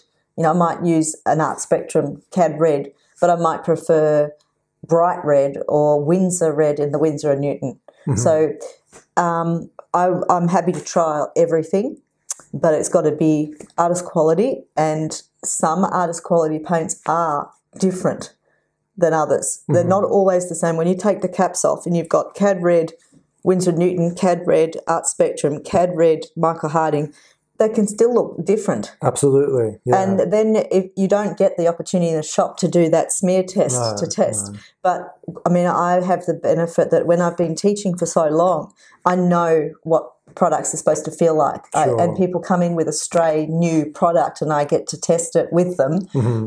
There's not very often is there anything that new on the market that's going to be superior to Winsor & Newton. No, absolutely. And I'm pretty loyal because I went through the factory and I watched those big vats with their blenders. The paint being mixed. Mixing, yeah. Sure, great. Your preferred medium is a mixture of linseed oil and white spirits, which is used sparingly. Have you experimented with different mediums in your time, and what has made you choose this particular mixture? Pardon me. Well, that's a fairly typical traditional mixture, and from my teaching days with John Balmain, that's what he used. Sure. But at university, I remember we used to have to mix up a shampoo bottle, an empty shampoo bottle, and we had a third Daymar, a third terps, and a third linseed oil. Depending on the drying time that I'm hoping to work within, it could mean that I have more terps if I want the terps to evaporate and get away from that rub-in stage. When I was doing my demo, I had two dippers. One was different from the rub-in to when I went through to the second half of the painting. The rub-in, I prefer to use the white spirits because it does evaporate on the canvas. It's easy to rub off. Right. And it doesn't necessarily attract the dust and dirt. If I was to use just linseed oil, it's like a magnet to the dust and fluff and things floating around in the air. Yeah. But also can take a lot longer to dry, which assists my style of painting. But what I find, the amount of viscosity that I'm working with is that is relating to how thick I want the paint to leave the brush and stick to the canvas. Yes. All right. Paint originally it's designed to not have to have anything with it. Right? You've got to know what you're trying to achieve before you decide to put a speck of medium into your paint. All right. Do you want it to flow really watery or do you want it to go on like butter or paste? Right. Or clag, impasto. So you only add medium when you know how that paint behaves anyway when it comes out of the tube. Right. All right. I know that the darker tones can dry very dull. So I always make sure I have a bit of oil of some sort in there. Sure. All right. Ivory black is one of those inks or dyes that are very, very hard to rub off of even a pure white raw canvas. Very hard to rub pure black off. So if you were to use pure black for a rub-in, you need a lot of muscle power and a lot of terps. All right. It's not good because terps makes paintings crack. Yes. So ideally you never want to use terps as a medium. You want to use it to wipe your palette down, clean your brushes, maybe thin something down that's got Daymar or linseed oil, something in that's going to bind it. Right. All right. Again, like the brushes and like the canvas surface, what you put in that paint is changing the way the paint behaves. All right. It's a lot to think about, but just know in your head that the paint is designed to be used mostly as it comes out of the tube. Right. And adjustments happen because you choose to make the paint behave differently. Sure. Fantastic advice, Fiona. You have a particular way of stretching your canvas which is very practical. Instead of stretching the canvas at 90 degrees with the weave in line with the frame, the canvas is stretched at 45 degrees so that the paint is kept soft on the edges of the forms by the way the brush reacts to the weave being on a different angle. Can you explain this approach to stretching canvas in more detail and its benefits? Well, painting on the diagonal, that's what we're talking about here. It was actually Sir William Dargie that advised me to have a good look at some of the Rayburn portraits in the London National Portrait Gallery. And that was the first time I actually saw the diagonal weave being used. It is a fairly expensive way of working with linen, though. I mean, to wrap canvas around a stretcher arm, you do waste a lot of canvas, all right? So a lot of my work, I don't wrap over stretchers now. I just glue it onto an MDF surface. Okay. Or I prime the canvas myself with a texture primer. But in terms of painting on the diagonal weave, I do find it prevents a lot of sharp edges happening without consideration. So there's a softness about the paint, and the way the paint behaves touching the diagonal weave is quite different to what it looks like when it's on just the vertical and horizontal. Sure. All right, and even more so if you're on a very open, coarse weave canvas. I'm not averse to experimenting with surfaces. I prefer to work on linen, but I do prime my own boards if I want an unusual texture or I want something with a bit more tooth to it. Sure. Was there a part 2 of that question? No, that was pretty much it. Yeah. So just moving forward, you have mentioned that you find portraiture to be the most satisfying of all subjects to paint. However, what captivates you to paint a particular picture is the play of light around the subject. I understand 95% of your paintings are done fairly quickly, with the last 5% taking the greatest amount of time. You find that the more time you spend on a painting, the further away from your initial vision you become, which acknowledges the fact that less can sometimes be more when it comes to painting details.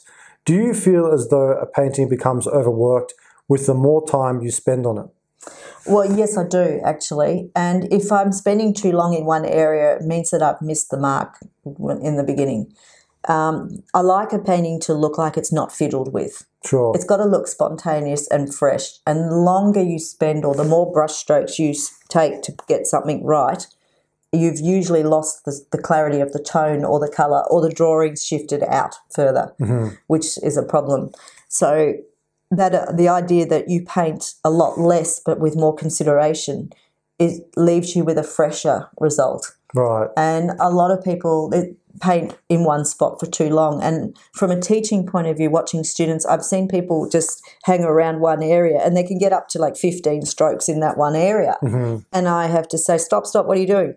And they don't know. It's like, are they painting just to fill in the time? Or are they painting, do they think that doing more strokes, what they didn't understand is miraculously going to come to their head if they spend a bit more time doing it? Yeah. No. Or is it that the brush is magically going to unload more paint? No.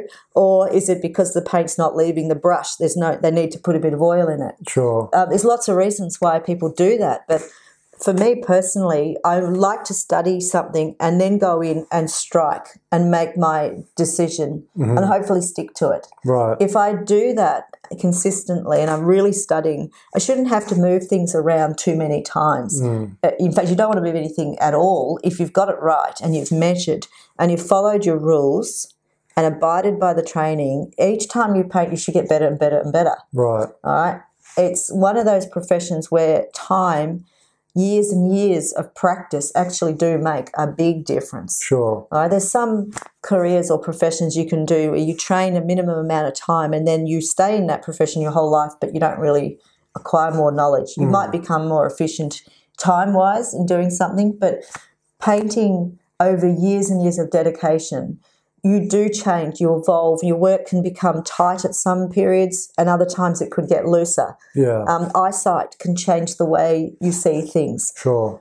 You might be a still life painter in the beginning, but you become a landscape painter. So I moved down to South Gippsland. Well, how on earth could I survive down here and not do landscape painting? Right. You know, it's just a given I'm going to get out there and paint this beautiful scenery. Sure. So it's all relative, all relevant. Absolutely. I understand drawing in the tonal realist tradition is usually done with a brush on canvas during the scrubbing stage of the painting. Refined drawings are not really emphasized. This is something which differs to the 19th century academic tradition, which places heavy emphasis on refining drawings to resolution. What is your opinion of the two approaches? Well, I think, firstly, I'd say that the academic approach of good, strong drawing is really important. Here we go back to the Meldrum School and the split from the Meldrum School away from the other Victorian Artists Society. Yeah. Meldrum used to say to people, to his students, that you don't need to be a drawer to do this. But as I said earlier, he's neglected to mention his years and years he dedicated to drawing over in France. So for me, from the perspective of a teacher teaching beginners, a lot of people would come in and they'd say, but I can't draw. I don't want to do this because I can't draw. And I have to say, well, you might think you can't draw, but a drawing by definition is line. Right? If you look it up in the dictionary, it's delineation of line. But painting, to me, is blobbing and daubing. And it comes down to blobbing and daubing and scrubbing in the right position. Your drawing skills are always working. You're always comparing. Yes. All right. So whether it's a pencil or it's paintbrush, these are observation skills. We're just using the drawing skills and they're being executed with paint. So, I mean, for me personally, drawing and painting is really the drawing stage of a painting is in the composite, the early stages. Right. Now, the other thing is if your subject is going to die or wilt, go off, you only have a certain amount of time to capture it. Right. You've got to ask yourself, is spending a lot longer on perfecting the minute details in the drawing, is that going to be at the expense of the atmosphere and the finish? Or could it be that if you don't, your drawing, your observation skills aren't good enough to be able to pull it off if you don't have that detailed drawing? Sure. All right, so it's a bit of an open-ended question because it depends on the ability of the person and whether they've had a lot of experience drawing in the past and not much painting. From a teacher's point of view, I must say I'm always surprised at how well beginners do the drawing part of a painting. Yes. When they're doing a rub out from a canvas that's been toned down already, the fragility of being able to get the drawing right isn't there. And they're not so scared of it. And I talk my students through how while you're doing this rub out, we are dealing with the drawing skills. Yes. Just so you haven't got a pencil in your hand. That's right. I still value drawing, strong, good drawing, and I think life drawing keeps you fluent in that. But it's not the be-all and end-all from my point in a teaching circumstance. Sure. I don't want to scare people off too. And people know if they can draw or they can't. If they're really good at their drawing and that's all they've done, that could actually impede their progression in the painting because they might paint really tight with too many sharp edges. Yes. So, you know, the Meldrum school and philosophy is that you paint as much as you can in the shortest amount of time with the least amount of detail, the least amount of paint required and the least amount of energy spent doing it. Sure. And only when you've studied and you are skilled can you actually do that and pull it off. Right. So there's, you know, it's a curve, it's a big curve you go over when you're starting from a beginner and you get to that point where you think I can frame this. Yes. I'm going to sign this. Sure. And having said that, I want to make a statement here that I think is really, really typical of the philosophy of the teachings of the Meldrum School. There's 4 stages of learning. Yes. And it was my beautiful teacher, John Balmain, who said this to me one day. And the 4 stages are unconsciously unskilled. You don't know how bad you are. Stage 1. Stage 2, consciously unskilled. I've just learnt a bit and now I realise how bad I am. Stage 3, consciously skilled. You have to think about it and you can pull it off. Stage 4, unconsciously skilled. You can do it while talking and demonstrating, and it just rolls off the brush. Sure. Right? That's what we all aspire to. So they're the 4 stages of learning. And to actually enter into a teaching setup and hand yourself over, you have to be really humble and say, I don't know how to do this. I know someone who does it better than me. I'm going to go and I'm going to pay money to them. They're going to teach me. Sure. Whether you find the right teacher or not, you know, there's a bit of luck in that, and timing, of course. So you need to know what it is you want to. It's hard to know what you want to do if you don't know that information, right? But by going to exhibitions and seeing the 20 Melbourne, looking at Camberwell, Pinterest, just Googling, Sure. you know, that's all helpful. It's all part of your study. You're absorbing and looking at things. Yes, like it. No, don't. Move on, move on. Oh, that's just led me here. I didn't know that I liked that. Sure. You know, there's a lot we don't know. Absolutely. That we've still got to learn. Absolutely. And, you know, as soon as you think, I know it all, well, it's time to turn off the lights and That's go find right. another hobby. Well, to make art, we must know art. Well, yeah, and it's like everything relates to everything. Sure. Yeah. Now, you often look to the best artists for inspiration. A painter who you particularly admire is the Australian Sir John Campbell Longstaff. What is it about his work that inspires you? Well, Sir John Longstaff was our Australian version of Sargent. So Sargent's known to be one of the greatest portrait painters of all time. But I think around the same time period, we had Sir John Longstaff doing similar things. They did meet. John Longstaff travelled quite a lot, and there's collections in some of the public collections. You'll see paintings that he did of other areas overseas. But I spent quite a significant time at Shepparton Art Gallery a few years ago. They did a retrospective on Sir John Longstaff. Okay.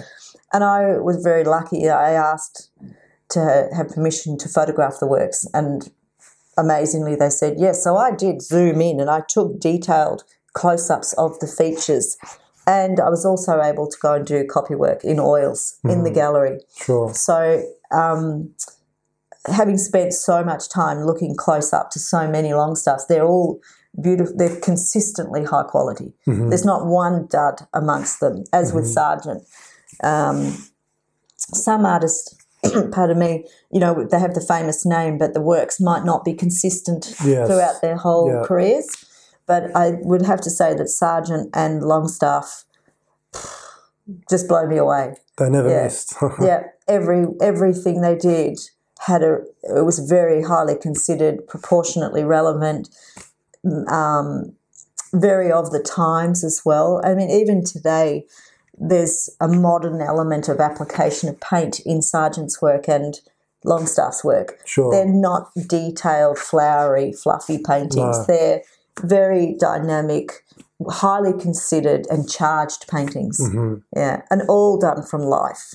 Absolutely. You know, you've got to admire the speed that they would have to paint, the amount of concentration, the timing of everything, everything happening, having to work in that moment.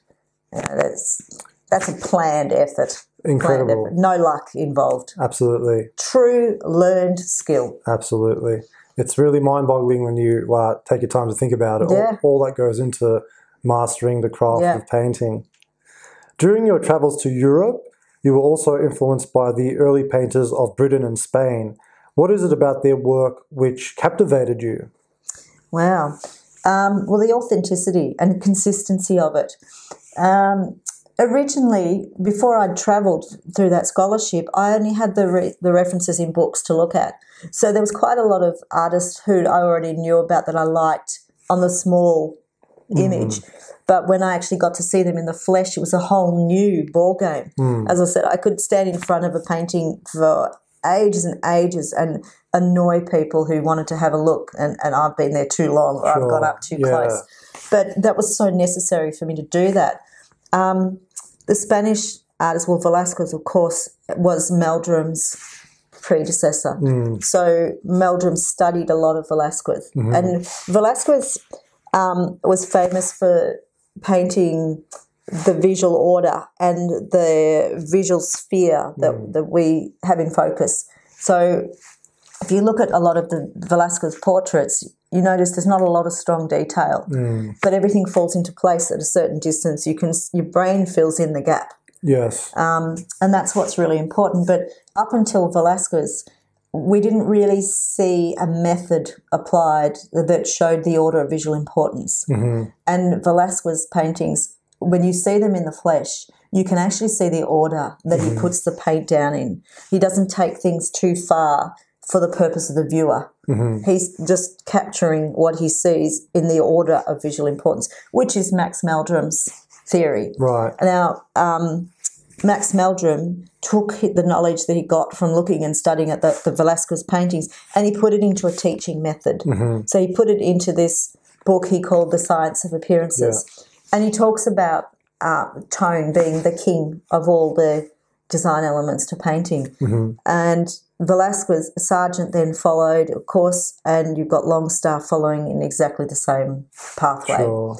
So those painters I gravitate to because that was what my teacher was teaching me. Right. And he did throw in the names of those artists when we were teaching. And he had the books out to show me examples. You know, if there was a blockbuster exhibition, we'd go to it. And he would take me out to Castlemaine Art Gallery and we'd have a look at, you know, the old Heidelberg School painters. Yes. And I go, that's exactly the same way that Sargent painted. He's got a similar one. And we'd go back and we'd pull up books and compare. Yes. And that led us down to what type of brushes they must have used. Or did he paint that as a sketch or do you reckon he spent hours and hours on it? Well, he couldn't have possibly spent hours because he'd only painted from life. Right. Yeah, so he's helping me find their processes. Sure. And by going in and doing copy work directly in front, that's another level of understanding that you get from it. Right. It's a journey, isn't it? Constantly finding pieces of the puzzle. Yep. And the paintings that you copy are the ones you remember. Yes. You might have favourites in the books, but if you get to go and do the copy work in the gallery with your oils set up next to it, you'll remember that painting for the rest of your life. That will stick with you. The same as going out plein air. You'll remember locations on huge world trips. Yes. According to where you painted. Absolutely. And the conditions that were on the day, the crowd or the wind blowing, the cafe that you were waiting to have open because you'd been painting all morning. Sure. You know, you remember those spots. You remember those faces that you've painted. It's an experience. Yeah. Yeah. Absolutely. Now, speaking of Meldrum's book, do you actually own a copy yourself? I do. Oh, fantastic. I do. And That's I acquired it in a most unusual way. I bought it from the Arts Bookshop, High Street, Armadale. Yeah. And I was a student with John at the time. And he told me that he showed me his copy and he said, you'll never get it. He said, if you get it, you might as well buy a Tats Lotto ticket. That's right. Anyway, I found it. Yeah. And every time I went into bookshops, I would ask, and I got that question, you've got to be kidding. The answer, you've got to be kidding. And one day I got a phone call from the Arts Bookshop and they said, you know that you had a book on order that you wanted us to find? We've got it. Wow. And I got it on the train and I went up all excited. And when I got there, of course, I didn't have enough money. That she told me it was $400. Wow. It was a hard copy, signed, numbered, and had a few colour photograph plates in it. Anyway, I went back and I told John Balmain and he said, you know what, you can't afford to not have it. Oh, wow. Okay. And he said, if you want the money, I'll lend you the money. And I said, no, it's all right, I'll find a way. And then my mum loaned me the money. Great. And I got the book, got it home, and I started reading it. It was a bit difficult for me to understand, but now I look at it, I could read it again and again and again, and every time I get more out of it. Great. The more you know, the more you understand what he's trying to say. But this particular book, I decided I was going to ring the phone number of the name written in the book. Wow. And it was June Hobart. Oh. She was 20 Melbourne painter. Yeah. So I got on the phone and I rang and I said, I'm just ringing to find out if you were a student of Max Meldrum's. And she said, well, actually, there's a funny story to that book. I'd like to meet you and would you be interested in coming to my studio? And I thought, student of Max Meldrum, yes, I'm going. So we make a date and I go over and we're chatting away and she said, I'd like to paint you. Have you got time to sit? And I straight away said, yeah, of course I have. So 5 sittings later, going over every weekend, and in the end, I wasn't that keen on the portrait and I didn't have the money to buy it. But we'd got a bit of a rapport up, and she said, right, well, we need to make a decision about this book. And I thought, oh. She said, well, the book was stolen from me. Oh, was it? So technically the book is mine. And she said, but I like you and I think you're going to get a lot more out of it than if I keep it. Okay. So I'd like you to have the book. Oh, that's nice, isn't it? Yeah, so that's how I got my copy. Wow, what an interesting story that is. They were so rare to find, and my teacher, John, he had the leather-bound edition. Oh, wow. So, yeah, that would have been a good find back then. But they're a real detailed study on his philosophy and his method of teaching. Yeah, it would be something very to valuable spend some time for with teachers. That. Definitely, absolutely. Coming to your studio, Fiona. Now, your studio is quite something, and now you started obviously with the studio in Rosebud, and then you moved to Korumburra, and now you've got your studio here in Korumburra. It's one thing that you mentioned earlier on today was that it's a space that's constantly moving and you're constantly adjusting. Would you like to comment on that a little bit about your studio space and how you work in your studio? Well, the studio itself is so important. The position of the light in relation to the easel, the amount of shadow that you can create, the length of shadow, they're all things that are really important. So the height has to be there to enable those long shadows. The quality of the light is important. I like to have the same light on my subject that I have on my canvas and on my palette. So the spread of the beam has to be able to reach all of that. I know a lot of painters say bring in another light to light the palette, but it changes the temperature. And I think painting's hard enough anyway without having to chase something that doesn't exist. So you set your subject up to replicate exactly what you want to have finished in the painting. There's no point changing it halfway or having a dark background that you painted a mid-tone. Yes. I mean, let's make the job as easy as possible and just do it really, really well. So I always say set up your still life so that it's ergonomical for you. You don't set your subject up and then have to turn around behind you to get to the paint. Sure. Everything has to be laid so that you have easy access to everything. The size of the space, you have to be able to see at a glance, step back far enough that you can see at a glance the edge of your subject on that side to the final edge on the canvas without having to go like that. Right. All right. So that determines the amount of canvas, the size of the painting determines how far back I'm going to have my observation point. Sure. So, and this is the point where I stand back to measure. And I always have a straight arm. That's right. Never a bent arm. No. All right. And as I said earlier, the mark on the floor is actually a physical mark. It's not just a bit of tape that you can see. I don't want to be looking down. I want to actually feel it with my feet so I can keep my eyes up and keep that fluency going. Did John teach you that? I think it was more working with the kids, actually, and the kids taking so long ferreting around trying to find a tube of paint. Yeah. And by the time they've found the paint, I've moved on. Yeah. So I think the kids have taught me a lot about economy, economy in time, economy in quantity of paint put out, finding shortcuts to stop the delay of the finish. And I always wanted the students to leave with something very close to being finished. And if they didn't concentrate for the whole time, hopefully they didn't blame the setup or blame something else. It was down to them. Right, absolutely. Great. Yeah. Now, regarding your daily work routine, can you provide an outline of what a common day of work looks like for you? That's a cruel question. Well, when I'm painting consistently, when I have time frame, like I might go through a couple of weeks or months where I get the time to paint, I generally don't paint before, say, 10 or 11 o'clock in the morning. I go in a hyperbaric chamber for 2 hours most days, and that brings me to about 11 o'clock. But before that, I might need to go down and pick my fruit from the supermarket or get the freshest stuff I can find, or I might be out looking for something to put into a portrait, a piece of furniture or something. I might be ordering picture frames or looking for entries for art shows. I might be doing judging. So the morning really I put aside for my housekeeping kind of stuff. I like to. Sometimes I don't even start painting to brush to canvas until about 1 or 2 o'clock, and I tend to paint right up until around 10:30, 11, even past midnight sometimes. Wow! And it just so happens that I'm not interrupted at that time. I'm not needed by anybody to be anywhere or collect anything. That's the time. In the evenings is when I find I can concentrate a lot, and I've had the morning to think about things and.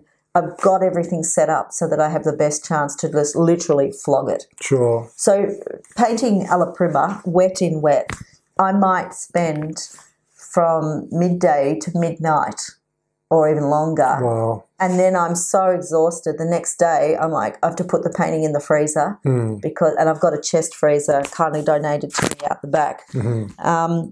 If I plan to go on it for the next day, into the freezer it goes, but I always mix my colours again the next day. I don't tend to save because mixing the paint is actually that oxidation with airflow is what's making the paint tack off. Sure. So I might spend, it's not really a 9 to 5 kind of 5-day-a-week job. I work till I can't stand on my feet anymore and try and set myself up with a calendar where I know I'm not going to be interrupted for 2 or 3 days when I'm doing a major work. Sure. Because I might be able to extend the drying time by putting the painting in the freezer to make it malleable, workable for 3 days. And then after that I have to let it dry because there's a tacky stage in the middle which is not very pleasant to work with. It either has to be still wet, so I can paint wet into wet and rub off, or I come back and that next stage is slow going. Sure. So when I say the first bit happens while it's wet, that's 85-95% of the painting. And I'm just dead on my feet at the end of those couple of days. Right. Then it takes me a couple of days to recover. Might do a lot of reading, researching, internet stuff, speaking with other artists, liaising with the 20 Melbourne. We have the annual exhibition every year, so there's a lot of work going into that. Sure. The planning for that is already started for next year, even though we've just had our annual exhibition. Teaching when I'm able to. My classes, although technically they're supposed to be 2.5 hours, they're often 3.5, 4.5 hours. But I spend a bit of time recovering too from surgery, so I've had a bad couple of years actually. I've been inundated with surgery after surgery. I'm so grateful that today I can paint and I can stand. As you know, we've deferred for a few years. 2 years in the making. Yeah. So hope it's worth the wait. Absolutely. And we get a good result. Absolutely. But typical, an artist's lifestyle is not typical. No. It's pretty unique and it's a privilege, really. It's not a great way to earn a lot of money, but I once heard a teacher say to make a lot of money you've got to use your brain. But if you're a craftsperson, you'll be doing it for the love of it. And sadly, that is often the case. Yeah. You've got to find a good gallery or a manager. You've got to stick to your guns with your process and your integrity. So much goes into it. Sure. Are you currently represented by a gallery, Fiona? No, I was with Jenny P and Fine Art, and she was fantastic, but she's just retired. So the 20 Melbourne now, we're all basically back on our own and we're endeavouring to find galleries, but unfortunately a lot of them have closed. Sure. So, but I will always exhibit with the 20 Melbourne annually. And there's also Rotary shows that are starting to pop back up again after COVID. And I try to exhibit locally if I can. And there's a few exhibitions like Camberwell that I'll enter. There's shows from where I used to live on the Mornington Peninsula. I try and enter those again. But my output hasn't been so good. I've really had a couple of years where I've gone months and months without painting. Sure. So reading, teaching, studying on the internet, all of that takes its place at certain times. And the other thing, of course, is the seasons. In winter, I'm not doing landscaping much. I'm inside. I do a lot of my portrait work where I can get models in the winter. Spring, like now, is really great for still life because there's a lot coming up in the garden. It's all relevant. Absolutely. Now, being a full-time painter is indeed a great achievement which must require a great deal of perseverance and hard work. What has your experience been like thus far, earning a living and trying to support yourself through painting? To sum it up, blood, sweat and tears. And a lot of generous people have supported me over the years. So there are times when you're doing really well. You can have an exhibition and maybe sell half. These days is a good exhibition because, as I said, trying to sell work today when everybody's an expert photographer or, that's right. Everyone's a painter these days.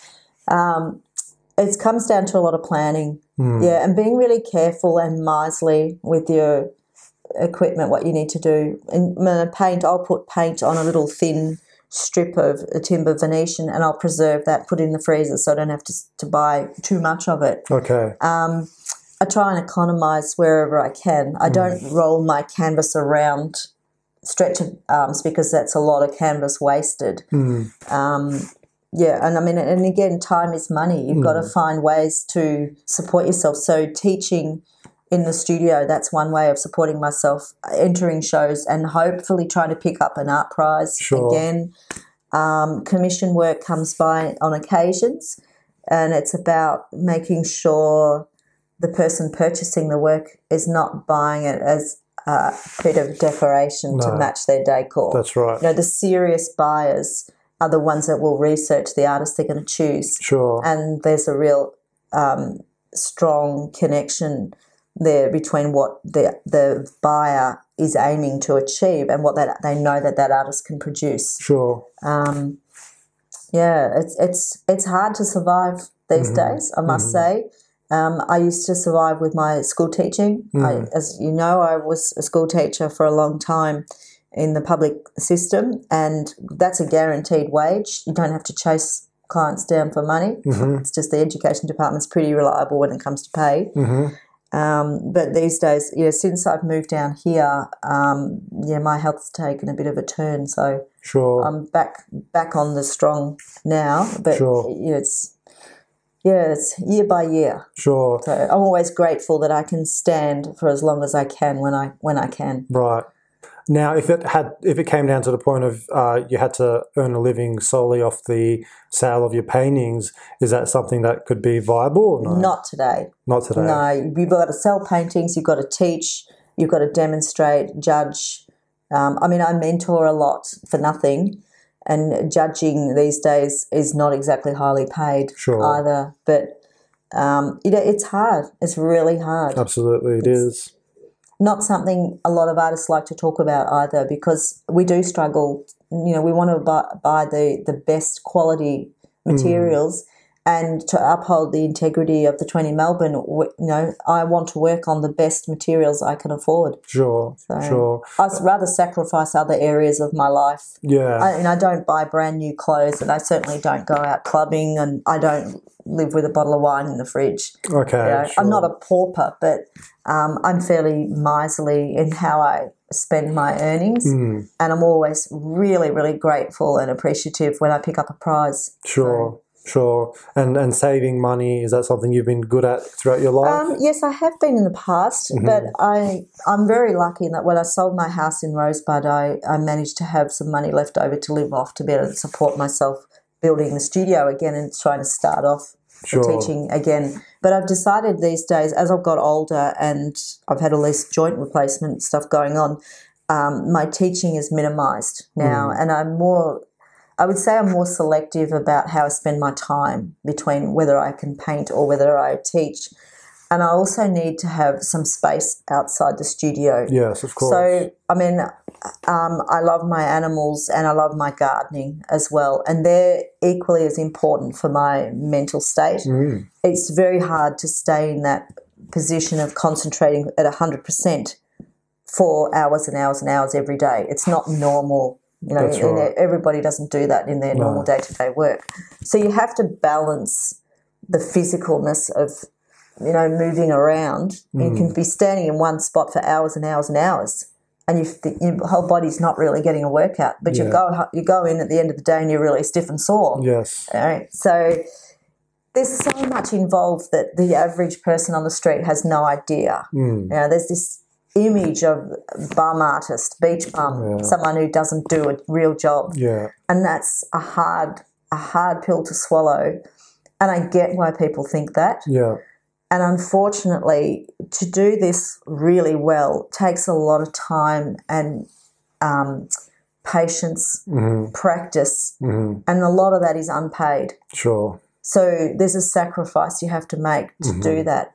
And unfortunately, you know, as time goes on, I'm realising that people don't value the amount of time it takes to do a piece of work. Sure. And when people stop by me landscaping on the side of the road and they've maybe seen me set up and they've come to watch at the very end, oh, how much would you get for that? Yeah. And you know they want to buy it and they don't want to say how much is it. Yes. Like, and you know, the only answer I can give them is, oh, well, it's about $800.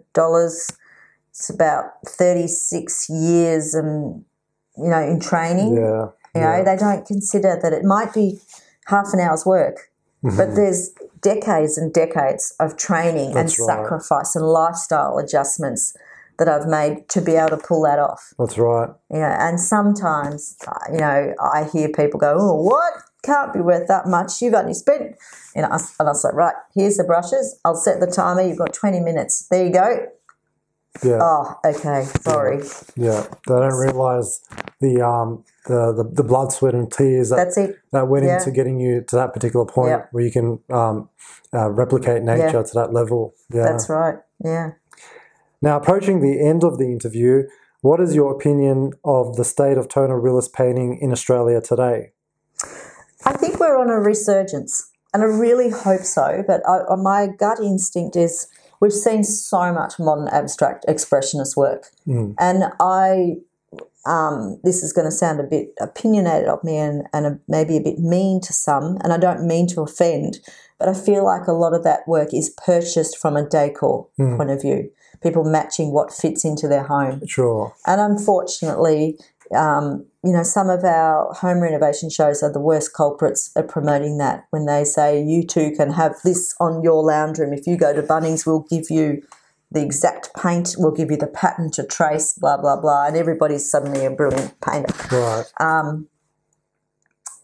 That's one of the contributions that I don't agree with. But then you get a lot of younger people that are much younger than when I started looking into paintings of the old masters and wanting to study, wanting to go to Charles Cecil Studio and the Florence Academy. These are great. It's terrific. I want people in Australia to know that we have that knowledge base in our 20 Melbourne Painter Society. Sure. We're an older demographic of people. I'm one of the younger ones, but this is why the Alice Bale is so important. That we find people to train up and hopefully come back and be part of this society that is so determined to pass this knowledge on and keep it going. Sure. You know, it's got to stick around. And, you know, we're a relatively new country. If the other countries that are so much older, if their population is still gravitating and appreciative of the old masters, what's missing here? You know, it has to be taught, and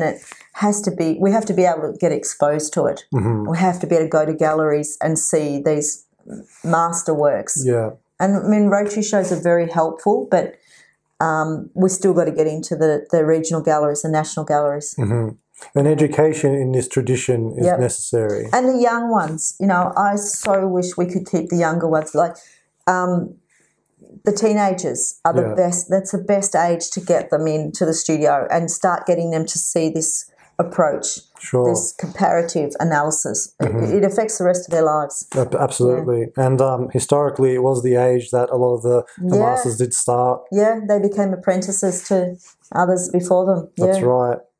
What advice can you provide for aspiring painters out there who are trying to solidify their presence in the world of Australian realist painting? Stay humble. humility will get you a long way. You know, don't let your ego take off. If you sell a painting, it doesn't mean that you're going to be that style of painter. Sure. All right, you have to stay open-minded. And I continually say, look at the great masters, study the great masters and read their biographies. Find out how they started, what their influences were. And when you start doing that reading, you start seeing a pattern and you see a pathway that you can then say, well, hang on, I could probably engineer that pathway for myself, or I appreciate what they went through, but things have changed today. Put it in perspective. Yeah. I still am very much in agreement with John Balmain's ticket of advice to me, which was get that bit of paper, because I can't say that taking the path of just doing artwork is going to give you a living. You need to be supported with family and friends and, you know, future clients to buy your work. It is hard to survive financially as just being an artist. Absolutely. Right? If you're really good at it, you will want to pass the knowledge on, all right? There's a lot of teachers out there that are teaching because they don't paint now. And I feel like to be the best teacher, you should be practicing. Absolutely. Yeah. You know, it helps to be practicing as well as teaching. And my students give me as much as what they think I give them. Yeah. You know, they keep me on my toes. And I always want to be better than them. I always want to make sure that I've got something that I can show them to convince them that it's doable. Sure. You know, you can't get blood out of a stone, but you can certainly try and encourage and persuade people to go in directions that they may not have considered in the past. Absolutely. Most definitely. Yeah. Be open-minded and always be grateful for the opportunities that come along. Sure. And actually take them. That's great advice, Fiona. Now, in conclusion, looking towards the future, what would you like to see happen to the state of realist painting in Australia? Well, I think we need the revival to get really big. I think it's time that the education of these young ones is geared towards good, solid foundation understanding. And I think that's been missing for such a long time. I mean, education costs money and it takes time. But unfortunately, today we don't have the practicing artists in the classroom doing the teaching. Yeah. And it's a shame. We need life experience. And kids these days, they need to know what's involved and they need to be realistic about what it is they want to do for a career. Sure. Now, if they really are so tunnel vision down this path, then they're probably going to be quite good at it if they get exposure to the right stuff and the right teacher. All right. There's a lot of luck in it and timing, but those that are really, really determined, they probably will do all right. But to be the very best, you've got to almost be a bit insane, a bit out of the box. And it might be that I am one of those out of the box weirdos, but hopefully logic and humility brings people back to the ground. Sure. And you've got to stay firmly on the ground and realistic about what you're trying to achieve. How long are you going to take to achieve it too? You know, people often think, oh, I'll go and have some lessons with Fiona and then I'm going to go and start selling my portraits. Yeah. Well, if they can do it that quickly, then you should be teaching me. That's right. right. That's what I say. So, you know, it's a privilege to do this. And as I said, there's a lot of kindness from other people that assist me to be able to do what I do. That's fantastic. You know, it's not easy. Financially, it's very hard, but if you really want to do it, you find ways to do it. You become really good at teaching. You teach those that the other people don't want to teach, or give the students more than what they're going to get from other people. Absolutely, great advice. Bring them along for the ride. Great advice, Fiona.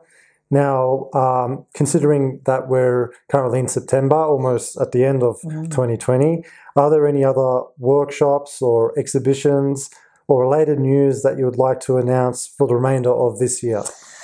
Well, no, not so much for this year. I know the long weekend, the Melbourne Cup weekend, often brings about a lot of exhibitions, a lot of shows, and pretty close to closing off time for those shows now. So I'd say keep your eyes open for the Rotary shows. And also any of the long weekends like the Easter long weekend, Australia Day weekend, Queen's birthday. Oh, no longer Queen's. I don't know what's going to happen to that. It's going to be interesting. I don't think we'll get a King's birthday. Who knows? See what happens. But no, the calendar for the rest of the year, I've actually got a couple of landscape commissions to do. Okay. And I've got a big portrait that I'm wanting to do of my partner, and I think that's going to be a major work. There's a bit of judging that I've got to do, and I'm always mentoring people. Sure. I've got a terrific gentleman who's entering the Alice Bale that I've mentored for a few times in the last year and a half, and I'm keeping my fingers crossed that he's going down the right path. But no, the rest of this year is I'll probably I hope to paint nearly every day. Sure. I'm on a good roll at the moment with my body, so I'm going to try and do something every day. Right. Yeah. Great. It means sacrificing some people's visits. Yes. And but it has to be done. But you got to be protective of your studio time. Yeah. The time is precious, and people don't often understand why I find it easier to paint in the evenings. And somebody dropping in and saying it's just me might upset the balance of the day. Sure. Absolutely. Yeah. Now, as we mentioned earlier, the Amy Bale scholarship is happening this year. And just in regards to your own opinion, anyone who should be keeping an eye on this year? Oh, I don't think I'm allowed to say, but I am. I've got a couple of people in mind. One that, as I said, I mentor. He hasn't actually had a lesson as such. Look, there's a couple of Melbourne students that are doing very, very well that I've heard about and I've noticed on their social media. So we're getting some coming through finally. Great. It's typically gone to the Julian Ashton School, but absolutely, thankfully always, now usually, the 20 Melbourne are now being recognised as teachers themselves. Great. And we do follow in the same tradition and the academic training. So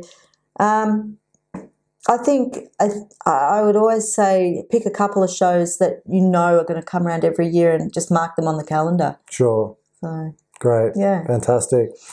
Well, Fiona, how can the audience find your work online? Do you have Instagram and websites? I do have an Instagram account that someone else is managing for me at the moment. Okay. So be patient. I try to have things posted from time to time and not have a big gap. But, I might get periods where I post a piece each week, or it might be one piece I'm working on over a couple of months and it might take a while to post.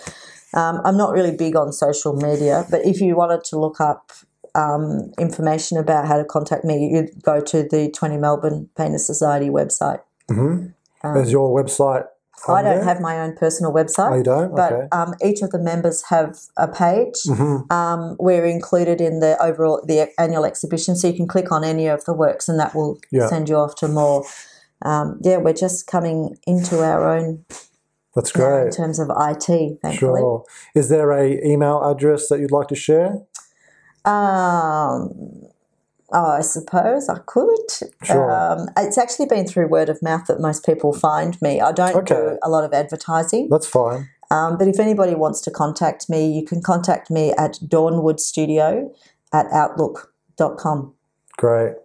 Well, Fiona, I just wanted to say thank you so very much for this great experience, inviting me to your studio to get to witness you working, to get to witness all these amazing paintings on the walls and hearing your story, which is ongoing. Obviously, it's not over yet. It's still got plenty of living ahead of you, but it's been an education, and I just want to say thank you for maintaining such a high standard in Australian tonal realist painting and for maintaining the integrity of this tradition for as long as you have. It's not easy, as you've mentioned throughout this interview, but it really goes to show how dedicated you are, how passionate you are about this craft. So thank you very much. I really do appreciate this opportunity. Yeah, you're very welcome. Thanks, Emilio. Look, I'm very grateful for the opportunity to present this too, because it is quite a soul occupation. We're often on our own, and it is harder to get ourselves out into the public when we have to work in such a controlled solitude. sort of environment. Right. But yeah, thanks for the opportunity. No worries. Thank you Hopefully very lots much. of people get lots out of this, and I'm sure it's they will. a bit of a window into how we Absolutely. survive Great. or don't. Great. Well, thank you again, Fiona, and hopefully we'll catch up again in the Terrific. future, and I'll see how your work is progressing then. Thank you. No worries. Thank you.